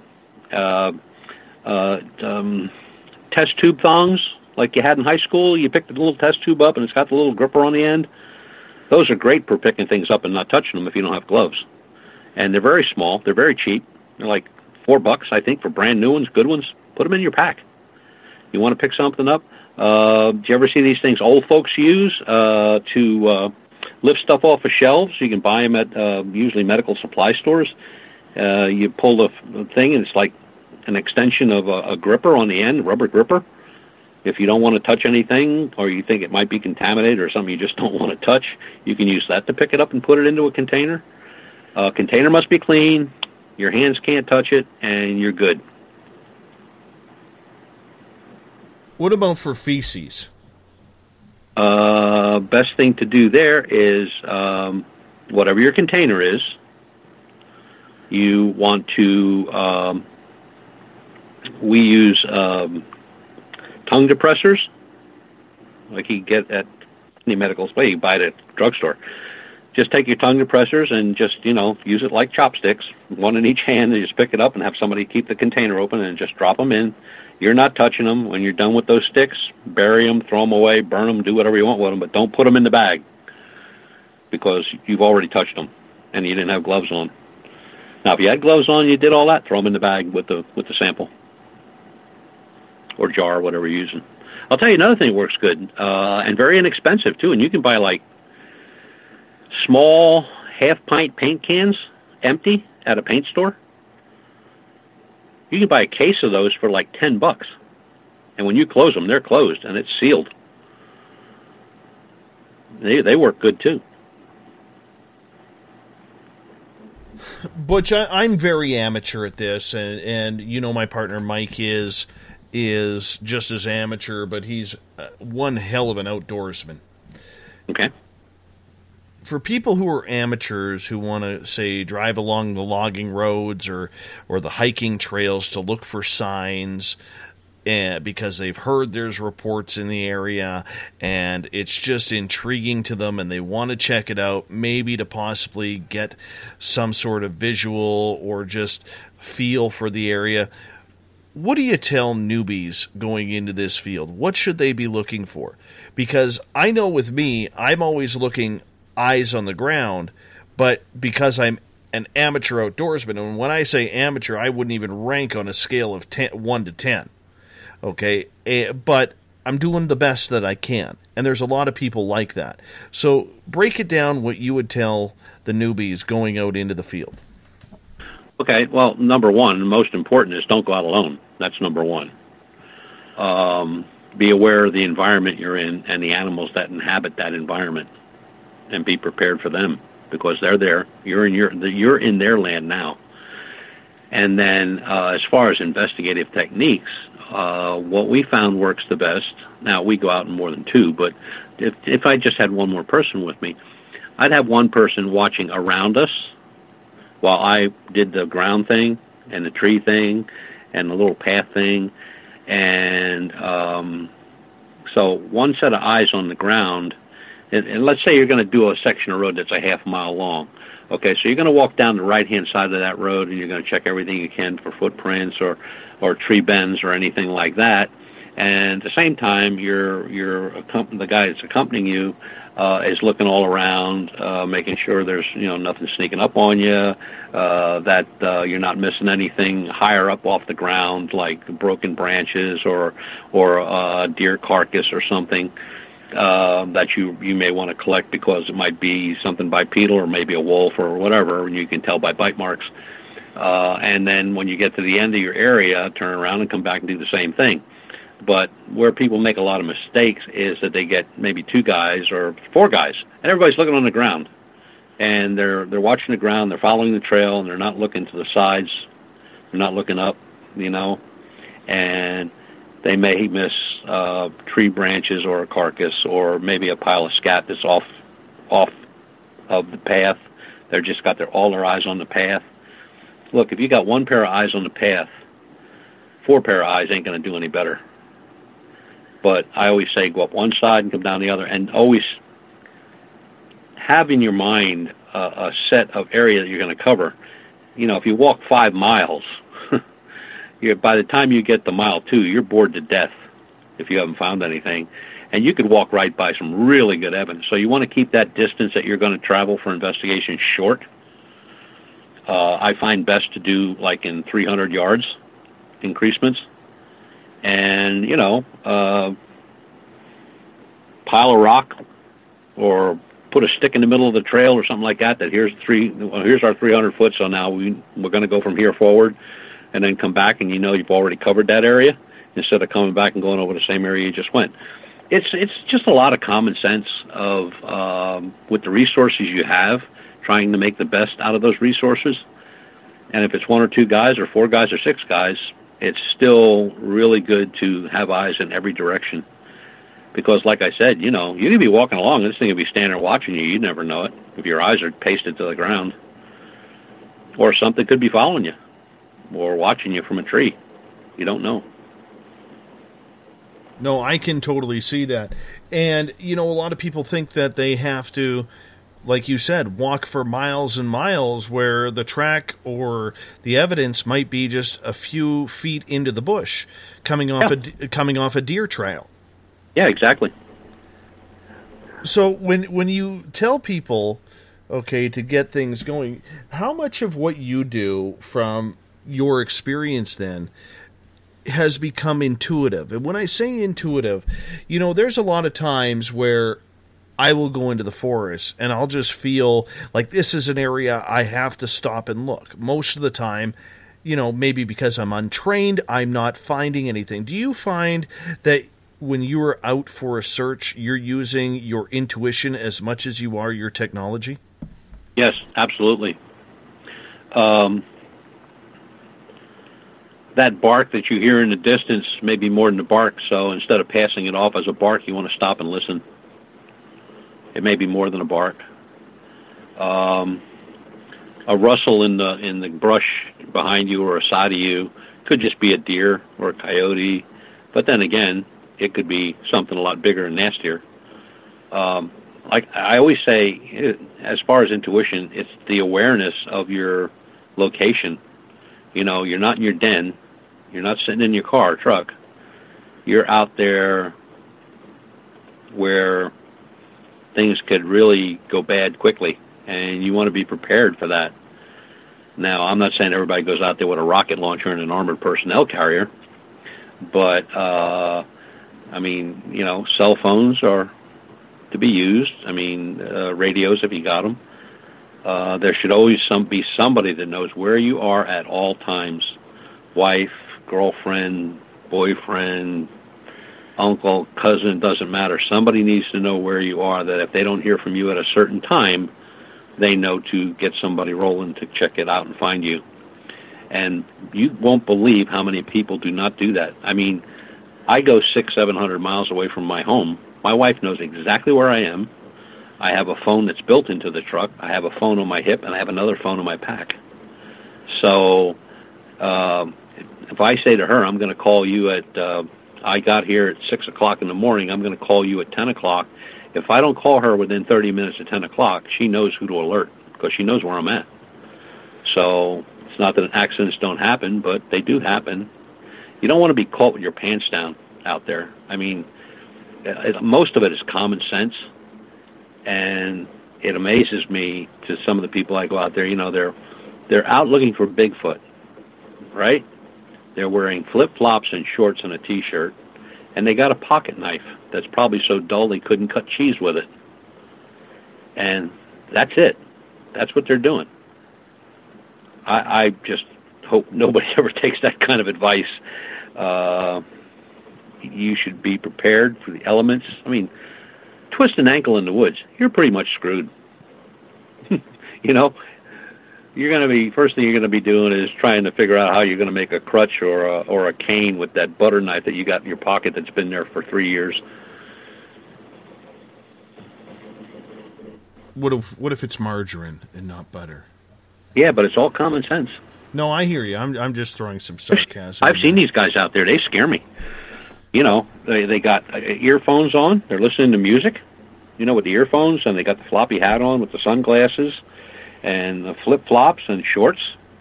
Now they got camouflage shorts, so I'm sure that's a plus on their part.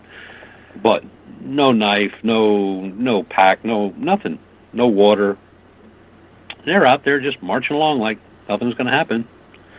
Those are usually the people you read about in the books 411 that they're never seen again. Mm-hmm.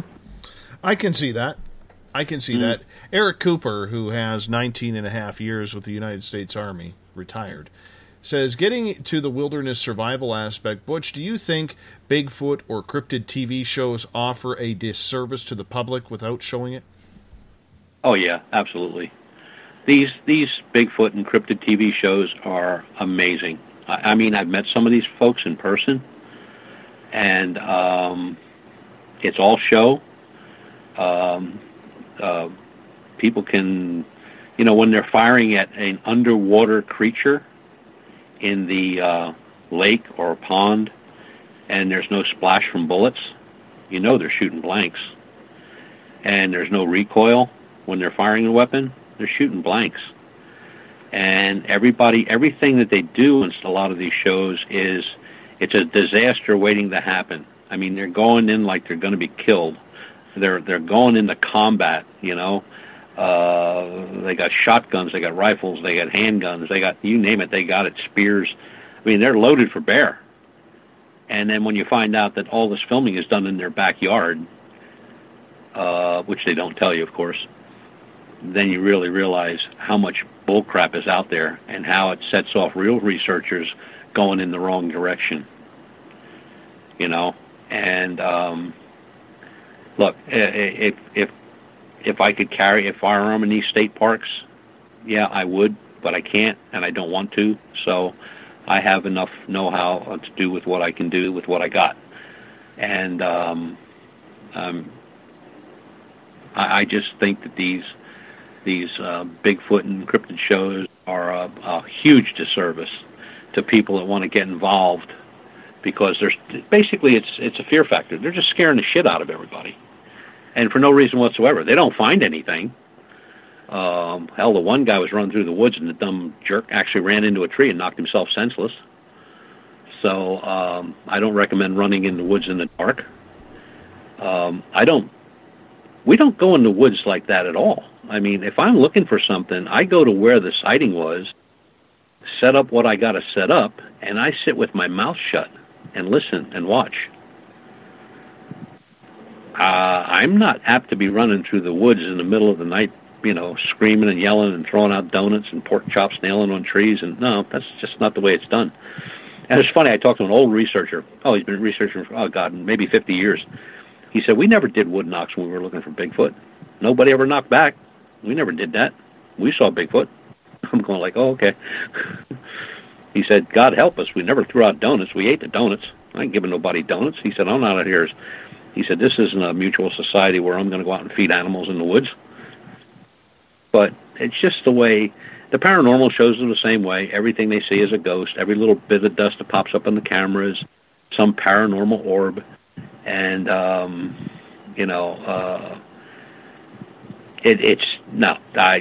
I don't even give them credence.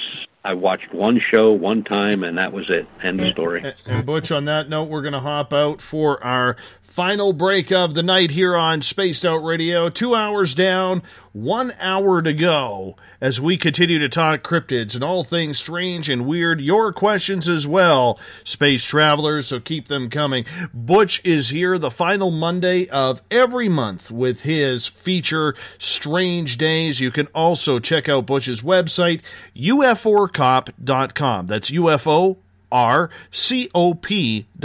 UFOcop.com. More with Butch Witkowski on Spaced Out Radio right after this. We'll be back right after the break. Looking for a great weekend getaway this fall? Hi there, this is Dave Scott. Come on up to the heart of British Columbia for the first annual Spaced Out Radio Caribou Paracon, being held at the Spruce Hills Spa and Resort in 108 Mile Ranch, British Columbia. Speakers from all over North America are coming to discuss Bigfoot, UFOs, ghosts, and intuitiveness for the 3-day event, September 29th to October 1st. For more information, go to spacedoutradio.com and click on the Caribou Paracon banner and book your tickets today. Come to BC, where the paranormal is waiting for you. The SOR Sightlines is a place for you to find answers to your strange experiences. Hi there, this is Mike Schmidt. If you have had an encounter with ghosts, UFOs, Bigfoot, ETs, or anything else that doesn't make sense, head to spacedoutradio.com and file a Sightlines report. All information you give is 100% confidential, and I will personally help you find the answers you need. SOR Sightlines, your answers are a click away. Have you got your Cosmic Passport? If you need one, tune in to Cosmic Passport on Spaced Out Weekend. This is Elizabeth Anglin, ET experiencer, spirit medium, and host of Cosmic Passport. Each weekend I'll be bringing you interviews and support from other paranormal experiencers, and the best in intuitive spiritual guidance from across the globe. It's all happening starting at 9 p.m. Pacific Time, midnight Eastern, on spacedoutradio.com. Hi there, I'm Butch Witkowski, lead investigator with UFO Cop. On the final Monday of every month, you can listen to me and host Dave Scott on Spaced Out Radio's Strange Days. We're going to get to the heart of the matter when it comes to what's happening out there. People are seeing and experiencing things from ET contact to Bigfoot, and I want to hear about it. Your experiences are what we investigators need to help solve these unknown mysteries. So tune in at spacedoutradio.com to the final Monday of every month from Butch Witkowski's Strange Days. This is your medium, Joanna, from Spaced Out Weekend, 2 Mediums and a Large. I would love it if you would come and join us with host James Tyson every other Sunday on Spaced Out Weekend. Together, we will take your calls and your questions live. Our goal is to provide you with a positive outlook on deep questions that you may have. Questions regarding love, relationships, money, or whatever else is on your mind. Come and check us out at spacedoutradio.com. This is Eric Markham, news editor for the Spaced Out Radio's The Encounter Online. We have put together a great team of writers and journalists from all over the world to bring you top-quality paranormal stories From alien encounters to the latest conspiracies, you won't find any of that fake news here. True stories and top-notch reporting as we look to bring these experiences to the mainstream. The Encounter online, only at spacedoutradio.com. Patrolling the Pacific Northwest, we are always on the lookout for the strange and unassuming stories that real people are experiencing. Hi, I'm Vincent Zunza from Pacific North Weird. Me and Alexandra Sullivan have teamed to bring to you those odd stories that never seem to make it into the mainstream. Stories so weird that will leave you scratching your head wondering, is this real? It's as real as it gets with Pacific North Weird. You can watch our videos right here at spacedoutradio.com. Become more intimate and interactive with Spaced Out Radio. Join our Space Travelers Club with your new membership. For $5 a month, we'll provide you with special access to the website, monthly prize draws from books to psychic readings, along with monthly newsletter, private interviews, and more. Sign up today to be part of Spaced Out Radio's experience. Looking for a place to advertise at a very reasonable cost? Look no further than Spaced Out Radio. SpacedOutRadio.com has an advertising tab that you can click to check out our daily, weekly, and monthly packages to play on the radio, or our website including social media. From commercial spots to banners, we have it all. Check out our competitive pricing today. Don't have time to listen to Spaced Out Radio live? Wherever you are, the car, the office, the shower, or even if you're traveling, we're right here for you. Each Spaced Out Radio show can be found on iTunes, TuneIn, and on our YouTube channel, Spaced Out Radio Show. It's the perfect way for you to catch up on our shows. For more information, just head over to our website, spacedoutradio.com, and tune in to us today.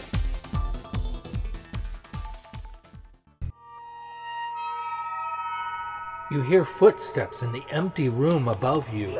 A rocking chair begins rocking by itself.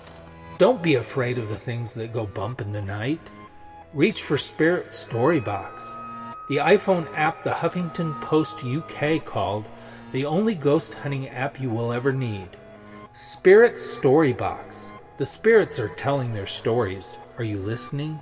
Strange creatures lurking in the night, the sounds of wood knocking in the forest, odd happenings right out of a fictional world. These are the reports I love. Hi there, this is author Ronald Murphy, and I would love it if you join me and Spaced Out Radio host Dave Scott the second Wednesday of every month on our journey into the unknown land of cryptozoology at spacedoutradio.com.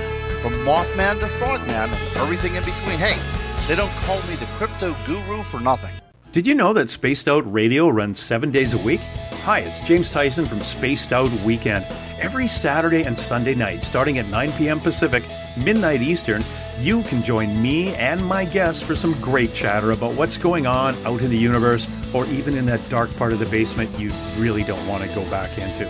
Well, let's find the answers to your experiences together. So come on up to Uncle Jimbo's cabin on the weekend. For more information, look us up at spacedoutradio.com. The views and opinions expressed by tonight's guest and topic of discussion do not necessarily represent the official policy or position of Spaced Out Radio, Spaced Out Weekend, Spaced Out Radio Limited, its hosts, syndicated carriers, or anyone associated with this broadcast. You're listening to Spaced Out Radio with Dave Scott. Follow Dave on Twitter at Spaced Out Radio and hashtag Spaced Out Radio, and on Facebook, Spaced Out Radio Show. Now, back to the program. A child grew up too fast, went running wild. Now we don't know who to pray to anymore. Welcome back to the final hour of Spaced Out Radio tonight. I am your host, Dave Scott. And thank you for continuing this ride as we do it every single night here at spacedoutradio.com. Tomorrow night, 9 p.m. Pacific, midnight Eastern Time, we talk the Flatwoods Monster, UFOs, aliens, the legends. Stanton Friedman and Frank Fascino will be with us as we get things going at 9 p.m. Pacific, midnight Eastern. Now, if you want to follow us on social media, you can do that. But first, we got to get to the password. Bill Cardwell has set the password for tonight in the SOR Space Travelers Club. A Blutomania. Ablutomania is your password. What the hell it means, nobody really knows, not even the Oxford Dictionary. Ablutomania is your password, space travelers. Make sure you use it wisely, as Bill sets the password each and every night right here on the mighty SOR. Now, if you're on Twitter, you can follow me at Dave. What is my Twitter handle? At Spaced Out Radio. Use the hashtag Spaced Out Radio if you want to connect with us live during the show as well. You can give our Facebook page a like, Spaced Out Radio Show. Follow me on Instagram, Dave Scott, SOR. Subscribe to our YouTube channel, Spaced Out Radio Show. Tune us in on TuneIn. Download this show and others on iTunes. Our website is spacedoutradio.com, where we have a plethora of features for you, including Mr. Ron Bumblefoot Thal, our resident guitar god. You can check him out. Read up on the Encounter online. You can also go to our Spaced Out Radio store, where you can become an SOR space traveler. You can pick up a t-shirt like Teresa. You can also get a poster, stickers, and if you're looking for a weekend getaway, September 29th to October 1st, come hang out with the weirdos of Spaced Out Radio at our first annual Spaced Out Radio Caribou Paracon, being held in 108 Mile Ranch, British Columbia, at the Spruce Hills Spa and Resort. Up until July 31st, you can get VIP tickets for the weekend at 10% off. Tonight we are talking with Butch Witkowski from UFOcop.com. Butch is a talented and aggressive investigator of all things paranormal, and Butch comes on this show the final Monday of every month for his feature called Strange Days. Butch, welcome back. I'm here, ready to go. All right, let's get back to the questions. Michael is asking, have you ever heard of any stories of Bigfoot being seen in trees? One, actually. It turned out to be a pile of moss, but from the road, it really did look like there was something in the tree. But when they came back the next day with a few folks and walked in, it was still there, and it was a bunch of moss hanging in a tree. It would have to be a big tree, because these things would be really huge in weight, and climbing trees would be breaking branches, making all kind of noise, or they could have been there when you walked by. So, yeah, it's possible. Why not? I mean, look at some of the territory they've been seen in. Rocky mountains that, take you a day to climb, and they're seen walking up the side like it's nothing. There's a great shot of one in, I believe it was Alaska, where some hikers were on one mountain looking across, watching something walk on the other mountain. It was walking up the mountain like it was walking down a flat street. And they were struggling to get through the snow and up the mountain. So, yeah, I don't put anything past them. I think they could do pretty much anything they want to do. Let's get to another question. Robin is asking, will Bigfoot divide and conquer if there are two of them? Good question. I know there's a researcher out there, I can't remember his name, that's how he came up with this information or how he figured it out, I have no idea, but he said they're very territorial, and they respect each other's territories. They don't wander into each other's territories. I just don't know how he would know that. But as far as dividing and conquering, a mountain lion will do that. A mountain lion will run people off in one direction and come back and get the one that's standing there waiting for them to come back. The one that really stands out with that, divide and conquer, was a group of photographers, and that was in Colorado last year, I believe it was, where 4 or 5 photographers were walking in a line just taking pictures of everything, a very scenic area they were in.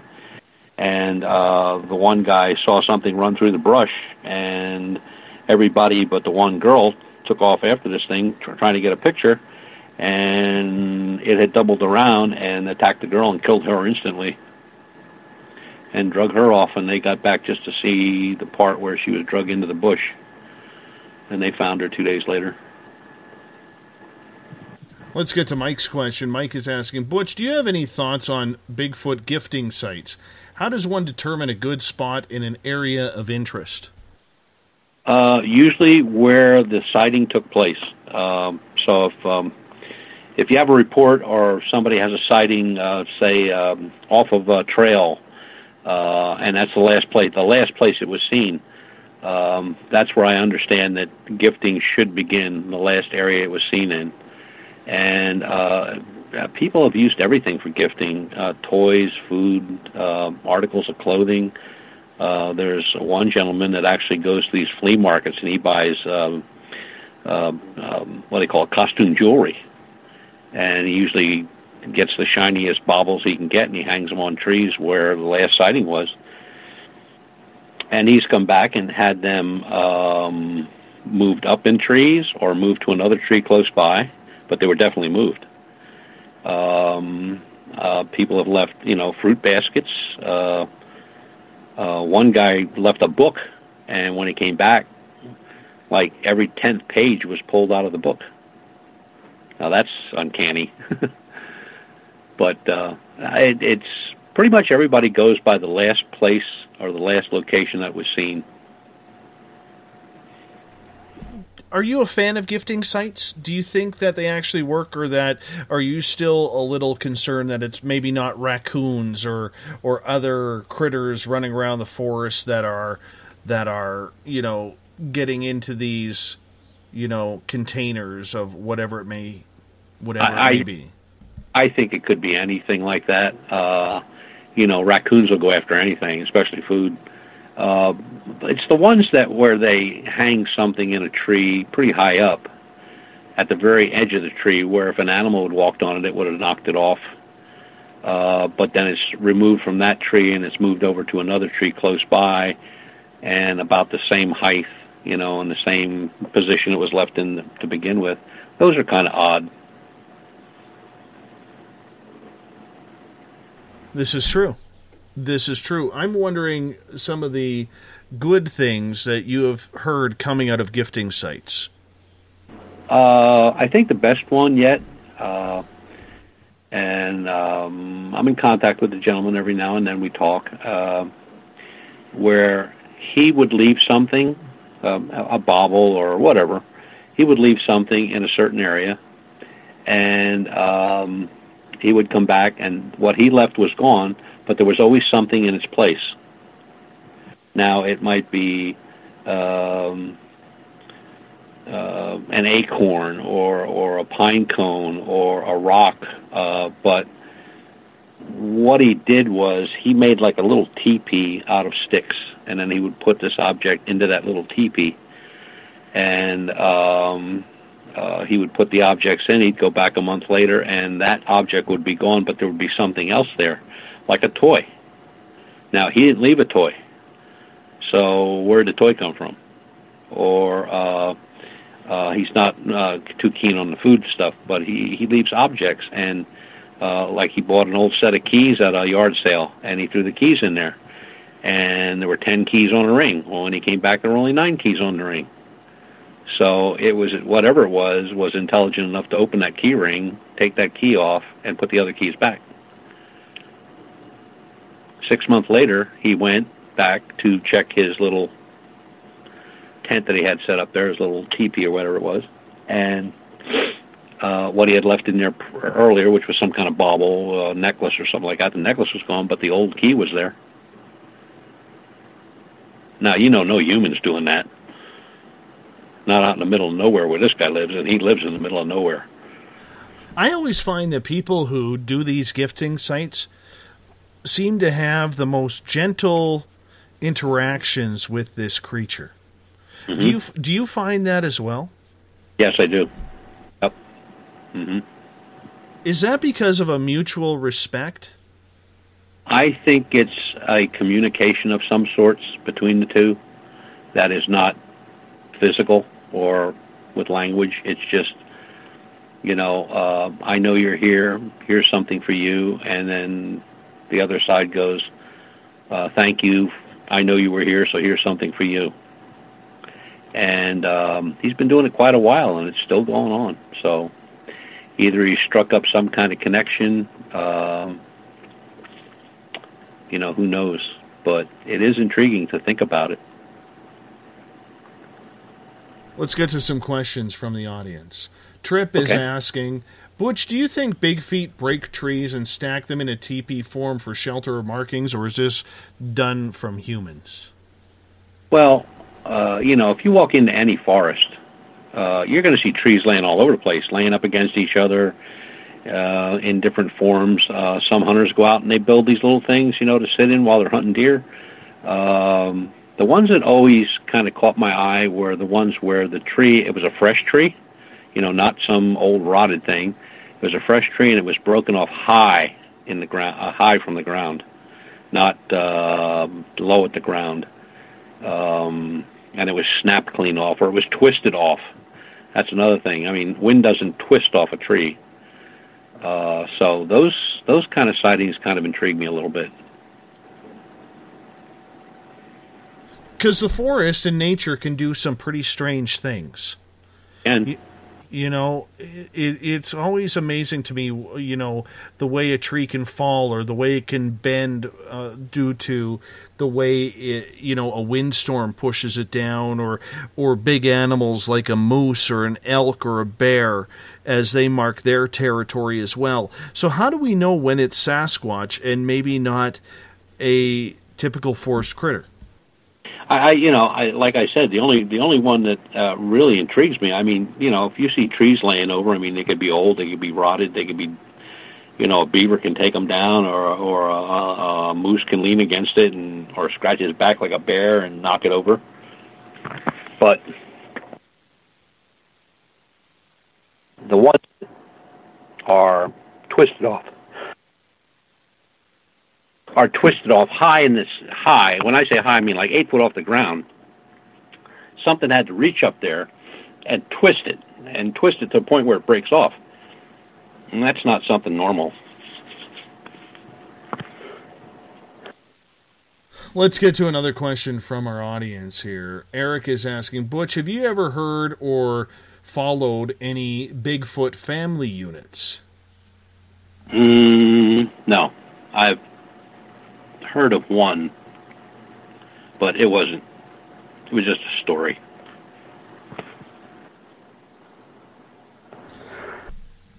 It's always interesting to see, how people's stories come through. Do you think that Bigfoot then is just a vagabond of the forest, or do you believe that it does have family nurturing that goes along with it? Because I look at it, if I look at my area, we have a lot of deer. And the bucks always have the does somewhere around, but the bucks are doing their own thing. Yes, they're keeping an eye on the ladies and the family, but as soon as the ladies become family, the bucks kind of scurry off and, kind of like a one-night stand and leave them alone. Yet, from what I think of Sasquatch, I'm wondering if it's like that or more human, where we tend to, stay close to our families for the most part. Well, the Patterson-Gimlin film, that was a female, Patty. And in some descriptions of the photograph, it's like she's carrying a little one. So either there's one Bigfoot running around all over the world, and when he gets overseas and he gets to the Himalayas, he turns his coat white, or there are families of them, groups of some sort. And, people say, well, why don't you come across their dead? Well, I mean, how many hundreds and hundreds of years did it take before they found the elephant graveyards in Africa? I mean, they could bury their dead, just like we do. You'd never find them in the woods. You'd never find that. Or they could have a certain area they put them. Some people say they could cannibalize them too. I find that hard to believe. But, yeah, I believe there could be family units. There would have to be sex of some sort to keep them going for as long as they've gone. And little ones have been seen. What's strange is that little footprints have never been found. Let's get to another question. This one from BTO. I consider Bigfoot to be E.T., whereas Sasquatch to be natural. Are there any differences in the species of Bigfoot and or Sasquatch, or are they the same? I think they're all the same. the size, the shape, the look, the mannerisms, how they move about. They come in varied sizes. You know, you got the skunk ape in Florida. You got the Yeti, which is supposedly much, much bigger than the North American ape, Sasquatch. Some areas say their Sasquatch are more aggressive. Some say they're more docile. And that's all human interpretation of what they are or aren't. And but as far as something out there, there's something out there. We just don't know what it is. And, I just don't think there's going to be any other way of proving their existence until one is killed or shows up dead or they find a body. I love this question from Joe. He's saying, is it possible Bigfoot have pets, like a coyote or a wolf? Yeah, why not? We have pets. Why not? I mean, we don't know enough about this species. If somebody said to sit down and describe what we know about Bigfoot, you could probably put it on a index card, a 3x5 index card. We know very little. And what we do know has come from stories, and stories aren't evidence. We have no evidence. We have tracks, we have prints, we have a lot of blurry pictures, we have a lot of first-hand accounts, but again, no evidence. And a lot of these stories have been put out there by people that either never went out looking for Bigfoot or they wrote a book and they took a bunch of stories off the internet or from other books or magazines or other publications, put them all in one binder, and all of a sudden there's this great story about Bigfoot. I mean, it's like werewolves, People say to us, well, what's the difference between a werewolf and a bipedal canine? I said, well, werewolves were men that changed on a certain time, whether full moon or a certain time of the month, they changed, but they always had clothing on. Where, the bipedals, we don't see any of them with clothes or no reports of clothing.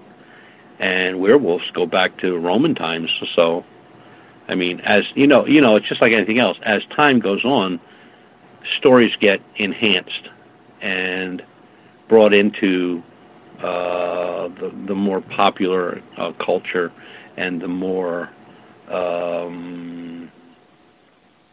televised or written about or publicized stories. But as far as following up with researchers, very, very few people follow up with any researcher on what they're doing or how they're doing it.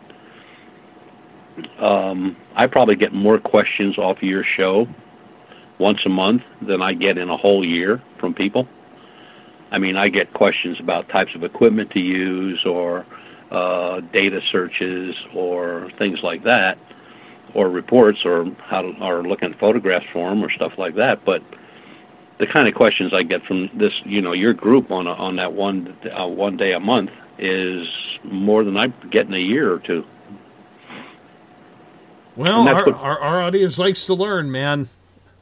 Well, it's what people have to do. If they want to know, they have to ask. I mean, there aren't, if I go on any other show, I mean, with the exception of one or two, where it's kind of like your show, not as big and not as long, but there are just a couple that do that. Other ones, they'll, they start out the show by, okay, Butch, well, what do you think about Roswell? Well, do you think King Kong was real? Oh, give me a break.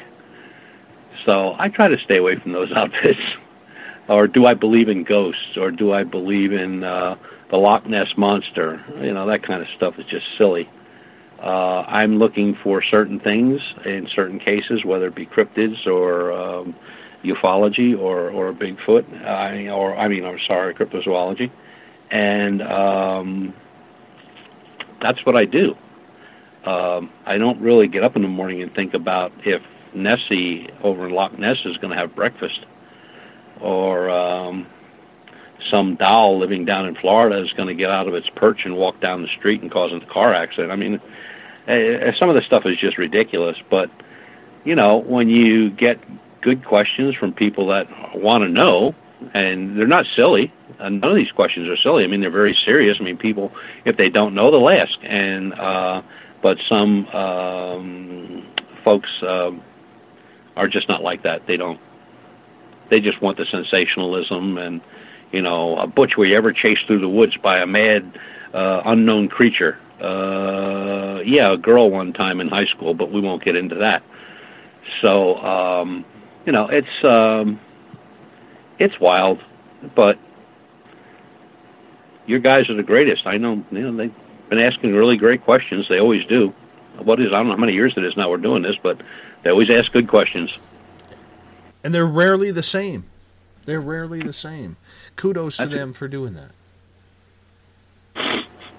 Well, let's just continue on with their questions, because the audience has them packed right now. Corey is asking, do you think that you could bring a Bigfoot into an area to get your gift if one hadn't even been spotted in that area, if you visited that site often enough, almost as if it were ritual?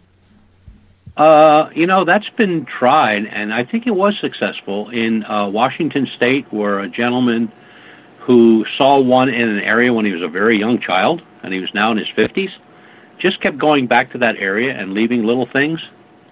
And I know it took a while, if I remember, like quite a few months, and then he went back one day and there were some things there, and it's been going on steadily ever since.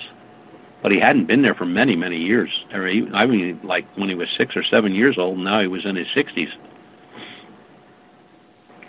So yeah, I guess it could be considered like a ritual. If you keep showing up in the same spot, eventually, you know, if they want to know what you're doing in that spot, they're going to look, and then, yeah, you can take it from there. Let's get to another question. Eric says, Butch, what have you heard about Bigfoot migrations, as in heading higher elevations for the winter? Yeah, that's a big thing with the Bigfoot crowd, migrations. When you look at maps or plots of Bigfoot sightings, in warmer weather, they move to higher ground. In wet weather, they move to higher ground. In colder weather, they kind of move around more. You know, it's almost like they move with the weather. But then again, you got to think, too, that with their moving with the weather, they're probably moving with either the deer herds, or they're moving to where, you know, there's crops are coming in, vegetables, berries, blooming, and all that stuff. So, yeah, I think it's very possible that they migrate. Because when you see a lot of times you'll see a lot of cases out in the West Coast, excuse me, and then, you know, you'll see very little in the Southwest or the Northeast. So, yeah, they could migrate, sure. Well, I guess one guy, well, of course, I don't know how he did it, but he said there actually is a migrating group of 2,500 throughout the United States. But, again, I don't know how he ever came up with that number. Butch, I am a firm believer that we don't see Sasquatch. Sasquatch allows us to see him. Do you think there's anything to that? Oh, I agree. Look, it's the same thing with the bipedals. You know, we could probably sit there for months and not see anything.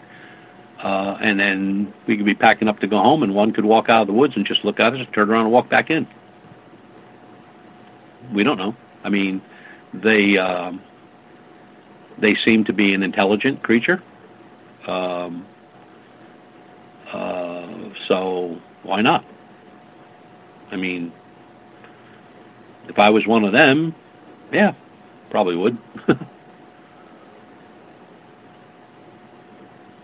Do you think that's why people have such a tough time in actually spotting them, is because they may not have that connection that Bigfoot feels is necessary to show itself? Well, you know, you look at hell, there was a a great video on about 6 months ago. A guy was fishing up in Washington State. Oregon, trout fishing, and him and his buddy are sitting there on their chairs, just casting their lines in, and a huge, and I mean huge, bear. To me, it looked like a brown. Walked up to them, stood behind them. Now they froze; they didn't move. And then it kind of walked up away from them, and it was just looking out over the water. And then it came back and kind of looked at them a little bit, and then just walked away, like no fear, no problem. He knew that they weren't. He evidently knew they weren't there to hurt him, and he didn't lay a finger on them. He was close enough to just like rip them apart. I mean, he walked right up to them, and they were just calm and just sat there and continued doing what they were doing, like he wasn't there, and that was it. So there is an intelligence in the animal kingdom, and I don't care if it's animals we know or the animals we don't know. I still think that there's an intelligence there, and there could be a compassion also. Shar is asking, Butch, did you ever hear of that guy who claimed to have a Bigfoot body a couple of years ago? Could you go into detail? Oh, yeah. That guy, what he did was he bought there were actually two guys. The first guy had one in a freezer, and he took a suit and he got a bunch of pig guts and threw that in there, and he sealed it all up and then kept it under refrigeration. So it was this captured, but he was outed by another Bigfoot researcher who actually knew what he did, and he got in a little trouble over that one. And then the other guy, what he did was he had somebody. They took a suit. And then he had a makeup artist, Hollywood makeup artist, go over this thing and really make it realistic. And he put it into like a glass encasement, and he had it on a trailer. And he would go around to the carnivals and outdoor fairs, and he would charge you money to go walk through the trailer and view this thing. And he said that he was the one that shot it, and he just thought that everybody should see it. You weren't allowed to touch it. It was all in this sealed glass box. And he eventually got caught also. And he bills himself as the world's greatest Bigfoot hunter. He has shot numerous Bigfoots, according to him. Never been able to prove anything. It is what it is. You'll get people that really go out there and work their tail off to try to get an answer, and then you got guys like these that do what they want. But no, he didn't shoot anything, and the body was a fake. Matter of fact, I believe it was in Oklahoma when they caught up. The police caught up, and they walked in. They said, "Open the glass case," and he opened it, and it was a dummy. It was a fake. It was just a stuffed suit that was doctored up to really look real. Let's get to Dennis's question here. Dennis is asking, Butch, what do you think the chances Bigfoot could be an automated, remote, organic entity? A robot? Like artificial intelligence, almost, I would assume. Okay, well, no, I don't know. No. Why would something... I don't think so. I mean, there's too many variables there. I mean, they kill deer. I don't know. I just that one doesn't register. I don't even have an answer for that. I mean, that's kind of weird when you think about it. Now I know that they've had people claim to have had telepathic communications with these folks, but I can't say that's not right, because we've had that with our bipedals where guys have come up on these things and they've had guns, high-powered rifles and shotguns, and they get something tells them not to shoot. So is that a telepathic communication between the bipedal and the guy standing there with the gun? It's got to be something, because we've had that in more than one case. Ron is asking, have you ever investigated in Canada, and would you? Anywhere but Quebec. Last time I was in Quebec, I was so drunk I couldn't even remember what country I came from. That's normal there. It is. Oh, yeah. I went to a sports bar, biggest mistake I ever made in my life.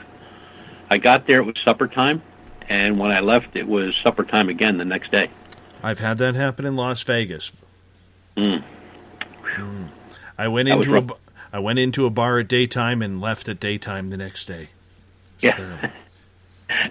I'll tell you what, though, it's a great town. I really had a good time there. I was up there for a wedding, but it was really, and the people are really nice. I had a good time.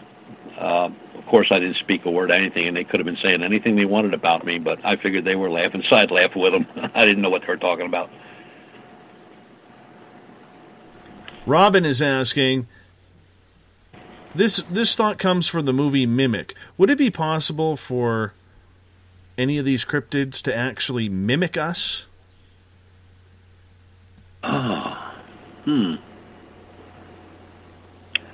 Like how? I mean, what does she mean by mimic? Well, just the way we do everything. You know, are they mimicking us while they're watching us? Are they learning about us as we are trying to learn about them? Oh, I'm sure they are. Oh, absolutely. I believe I'm thinking of the case, and it's a while back, but it's either Colorado or it was in Utah, one or the other, where a guy was camping. Him and three other guys that were camping. They were just out camping. They go to the same place every year. It was like on a mesa, a flat mesa, and there's a river down below. And they went down, and they showered, took their bath, not showered, but they went down, took their bath, washed up, whatever. Then they went back up to the mesa, and they were starting supper, and they looked, and they claim a Bigfoot came down and like washed up in the stream, the little river like they did, and then went back up, and then he was squatted down just like they were squatting down on the other side of the river. And they were cooking, and he was making gestures like he was doing something like cooking, but he wasn't cooking. And then the one guy just stood up and started yelling at him and waving at him with one hand, like, "Hey, how you doing?" And it stood up and waved back. So, yeah, I guess it could mimic you. It was doing everything they were doing. And then when they turned around to sit down and eat, and they turned around, it was gone. But, yeah, I guess they could. Sure, why not? BTO is asking, do you think that Sasquatch are shapeshifters? Possible. My bipedals could be shapeshifters. Shapeshifting goes back a long time, not only in the werewolf sense, but in a lot of animals. The one killer panther or tiger, no, it was a tiger over in India. I mean, it was chased many times. They tried to kill it many times after it killed many people in different villages, and they would be chasing it, and it would just disappear, and then they'd go a little further, and there'd be a guy walking toward them the other way, and they'd say, "Did you see the cat?" And they'd go like, "No, I didn't see nothing." Then they'd walk away, and they'd turn around to see him, and he was gone. So they finally put it together and said, "That's the cat," and they kind of considered it a shapeshifter. Indians, the indigenous, they believed in shapeshifters probably since the dawn of time. Shapeshifters can be, when we talked to the indigenous, when we first started investigating these bipedals, and we thought we may have been dealing with skinwalkers. A shapeshifter can be anything it wants to be. It can be a bug, it can be a worm, it can be a snake, it can be a bear, it can be a wolf, it can be anything. Or it can be a tree. Or it can be a bird. It can be anything it wants to be. And shape-shifting in history goes back many, many centuries. Mermaids, people saw a fish, next thing it was a mermaid, or they saw this, next thing it was a porpoise. And there's just so many stories of shape-shifting. Is it possible? Yeah, why not? Anything's possible. Anything is possible. We don't know. We know a lot, but we don't know everything. And we don't know how things, they're still trying to figure out stuff today that, everybody would have thought we knew by now, how to teleport somebody from here to Los Angeles, or how to make a hologram call from me to you at your place up in British Columbia. I mean, yeah, that stuff is there, and they can put it on film, but they can't make it happen. So, anything in my book, anything's possible. I don't put anything out of the realm. Joe is asking, getting back to the mimicking question, have you ever heard of any cases of Bigfoot mimicking animals or human voices? Because he believes he does have a recording of a Bigfoot mimicking cattle down in the valley near him. There are recordings of what they consider Bigfoot to be mimicking wolves howling, dogs barking, wounded animals, squealing. Yeah, there's as a matter of fact, those tapes are on the internet. You can listen to those tapes. There's one that I swear to God, it's a woman screaming, and no woman in that area, but loud, and it chills you. It just goes right through you. And different animals make different noises too. I mean, some of the smallest animals in the world, a groundhog screaming is unbelievable. I mean, again, those are videos and stuff you can listen to on the internet. And somebody told me that one time. He said, "Listen to this groundhog out in Colorado." I'm sorry, groundhog. It was actually a prairie dog, and he was up on the guy's back porch screaming. You should have heard that. It was amazing that little guy could make all that noise, and very deliberate. Like somebody was really pissed. Yeah, I believe that can happen. Yeah. Mm.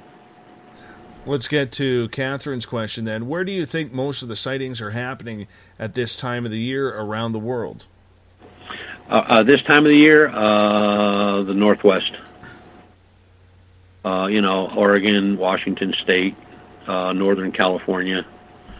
Because it's cool. You have rain. You got cool. The desert right now is unbelievably hot.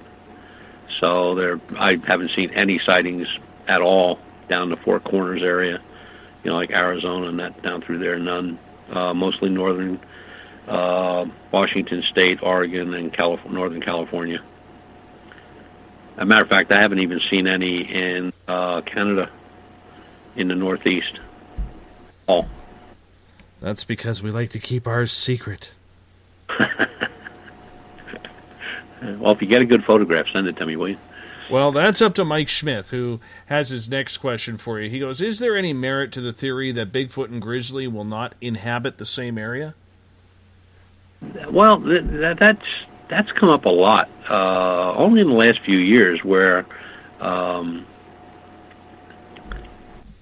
it first came out that Bigfoot and Grizzly were deadly and mortal enemies. They were always fighting and carrying on. Well, you'd find a body of something, But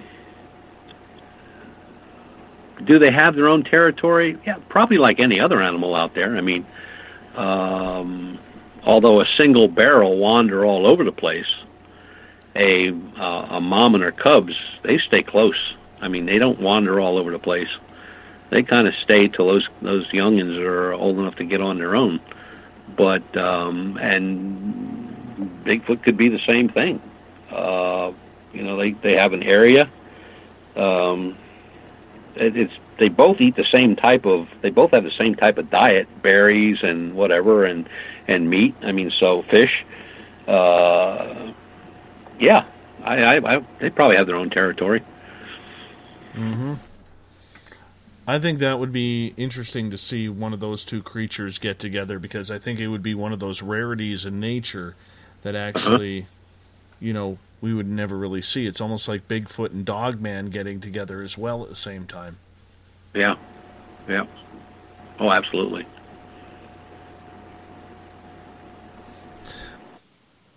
If there's anything else here for you before we get back to Mothman, because we did originally decide we were going to talk about Mothman. Oh, Gloria has a question. Yeah, it's in regards to this. She wants you to switch topics and start talking about all these strange humanoid flying creatures in the Chicago area. Okay. So you mentioned a little bit of it in the first 10 minutes of the show. But are you buying these stories? Are you thinking that people are actually seeing what they are seeing? Well, the last report, which was the day before yesterday, and a guy and his wife who were vacationing in the Chicago area were out by the observatory along the lake there, Lake Michigan. And it's a very big laid out place. And they saw this man-bat type thing flying overhead. It was very low, very slow, and next thing you know, there was a tour bus that just had 30 people let out of it, and they're all looking at it, pointing at it, yelling and screaming and carrying on. So there are 32 witnesses at one sighting, all describing the exact same thing. Now, fortunately for all the investigators involved, the investigators that are out there right now live there. They work there. I mean, they know the area. And the one before that was a month old, but only because the husband didn't want the wife to put it out there. And then she finally convinced him to put it out, where they were walking home from dinner, and they saw this thing only about 15 feet off the ground above them, and it kind of looked like it was going to go away, but it turned on them and came back, and the glowing glowing red eyes of this creature just kept on them, and then flew overhead and then went out of sight down the street. And the funny thing is, when you look at the map, and if anybody wants to see the map and look at the reports, there is an interactive map on phantomsandmonsters.com. Just go to interactive maps on the right-hand side. You can pull up the bipedal map of what we're doing here in Pennsylvania with the bipedals, and the old reports are also in there. And then you can also pull up all the sightings in the Chicago area of this phantom bat, whatever it is. It seems to stay along the walkway and walkways and bicycle paths of the Lake Michigan area there. It is really not all over the place like you would think. It's pretty much in a confined area when you look at the map. It is very strange, this, whatever it is. The descriptions are all the same. And people say it looks like a man that's a bat. The second or third report, maybe, I think it was, might have been the fourth, lady walking the park with her dog. This thing was standing on the ground. She described it as a man with large wings on his back. And as she came up upon him, he turned around and looked at her. She didn't see his face at first, but he turned around and looked at her, and then he flew off.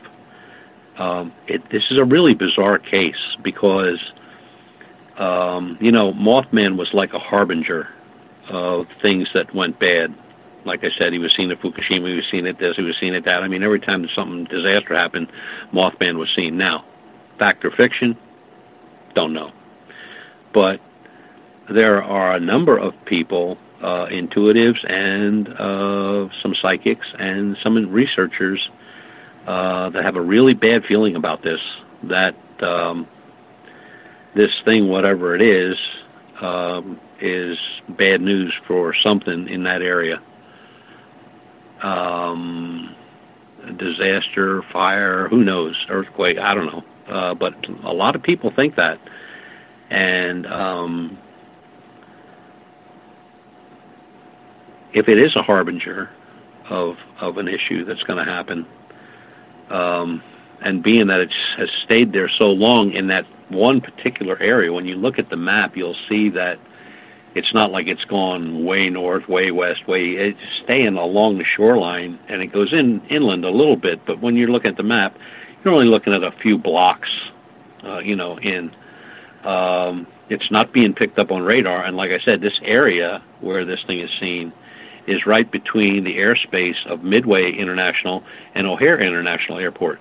And if you just go back a few years ago, you had that hole punched in the cloud by a craft that was seen above O'Hare Airport by a number of people.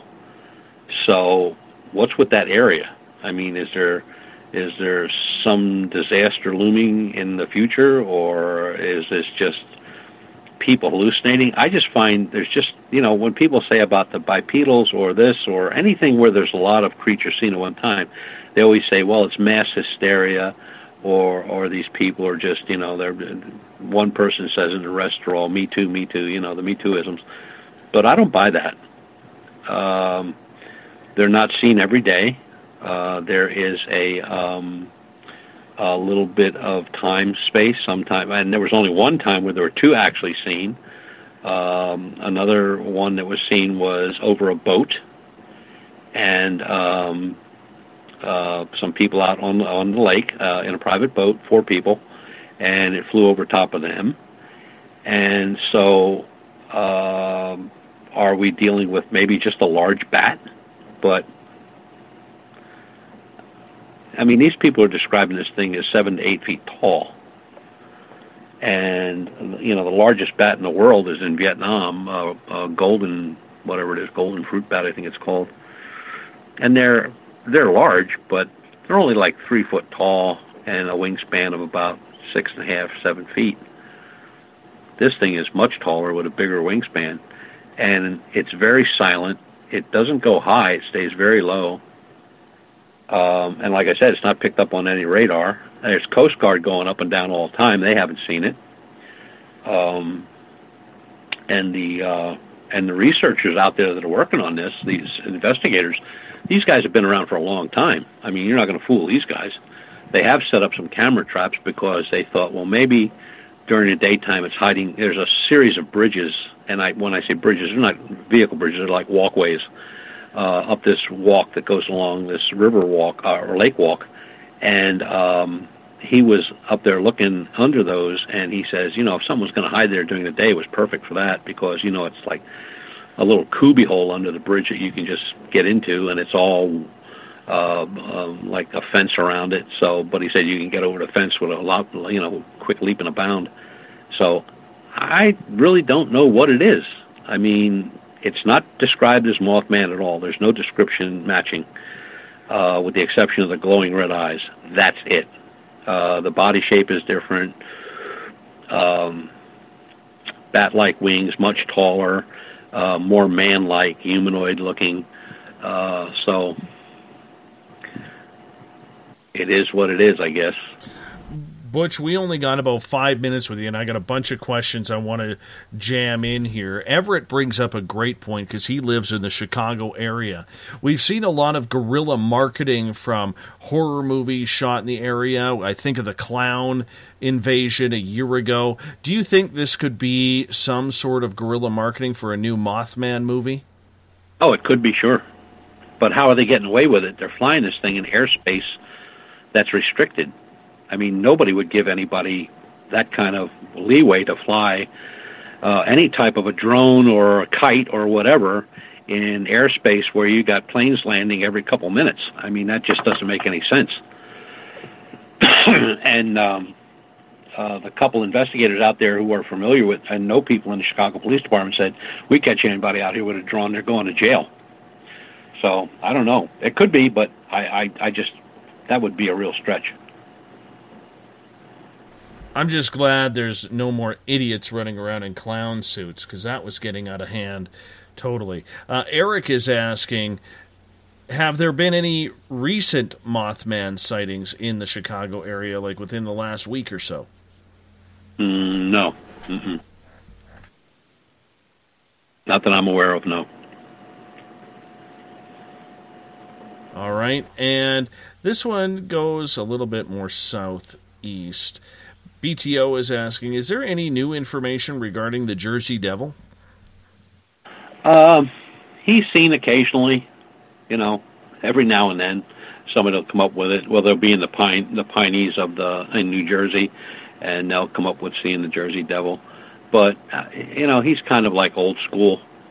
There haven't been any recent sightings or animal kills like there used to be.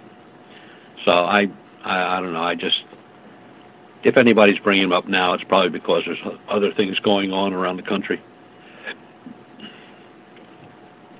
3 minutes, my friend. What do we do for 3 minutes? Seriously. We have piled the information on to the Spaced Out Radio listeners tonight. You have any conferences coming up that you're attending?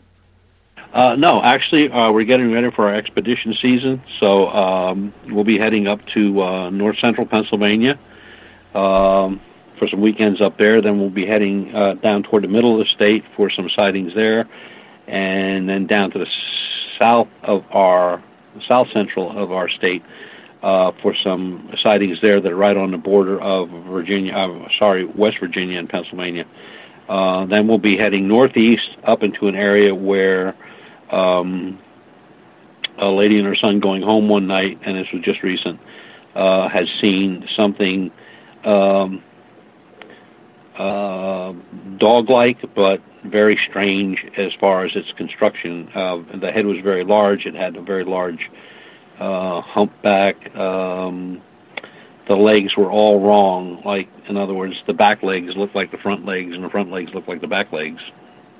And very short tail, very nasty looking, and very fast. And so we're going to go up and talk to those, but we haven't talked to them in person yet. We've talked to them otherwise, but not in person. And we want to see the area where it happened.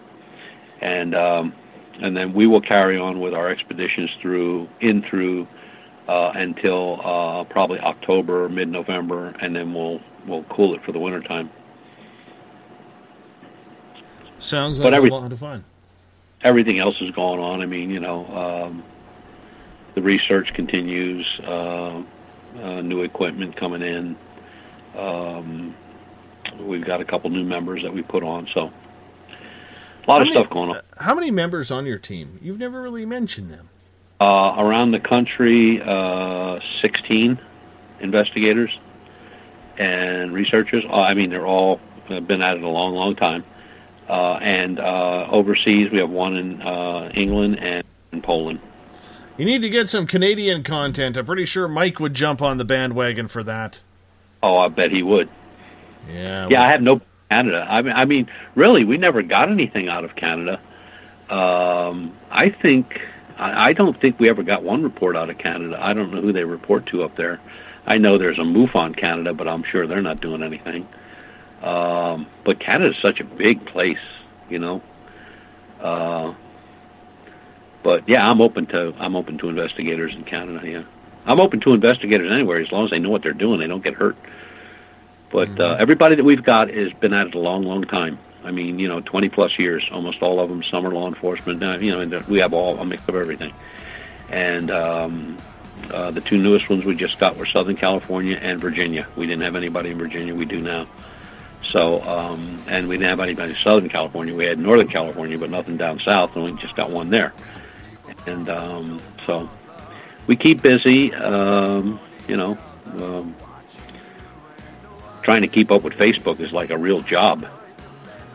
So I know, my friend. I try to only hit once or twice a day to clean it up, and then I don't go back on. Yes, I don't blame you. Hey, tell us all about your website where people can get a hold of you. They can get us on the website at www.u4cop.com. That's UFORCOP.com. They can get me on Facebook under U4Cop. They can get me on Facebook under the UFO Research Center of Pennsylvania. They can get me on Facebook under Butch Witkowski. They can get me on Facebook under JAAR magazine. So, yeah, lots of places to get me. They can IM me if they have a question, or they can send me an email through the website. It comes right to me. And we'll help anybody out with anything as long as it's serious. If they have a serious question or they need some information on where to purchase or get equipment or what type of equipment to use or where they should get their mapping from or anything like that. I mean, or anything out of our database, they're welcome to. And we'll get right back to them. Mm-hmm. Thank you so much, Butch. You hold on. I got to wrap this thing up because, unfortunately, it is that time. Butch Witkowski's website, once again, uforcop.com. Tomorrow night of the program, 9 p.m. Pacific, midnight Eastern Time, Frank Fascino and Stanton Friedman will join us. We're talking the Flatwoods Monster, UFOs, aliens, anything new. We're going to see where it goes. 9 p.m. Pacific, midnight Eastern Time at spacedoutradio.com. I want to say thanks to my team, Everett Thiemer, Eric Markham from The Encounter Online, Kim Gandy, our Director of Business Management, Thomas McGowan, Sales, Bob Davis, our great intro voice, Catherine James, Social Media, Jolene Lammers, Web Design, and our Paracon Coordinator, Lana Scott. Good to have you all part of this team, and I love talking to them, about them, to all of you. And to all you listeners for tuning us in tonight, I greatly appreciate you taking the time. I will be back 21 hours from now. I hope you are too. Remember, do me a favor. Spread the word. Tell a friend, because together we own the night. Mr. Bumblefoot, take us home.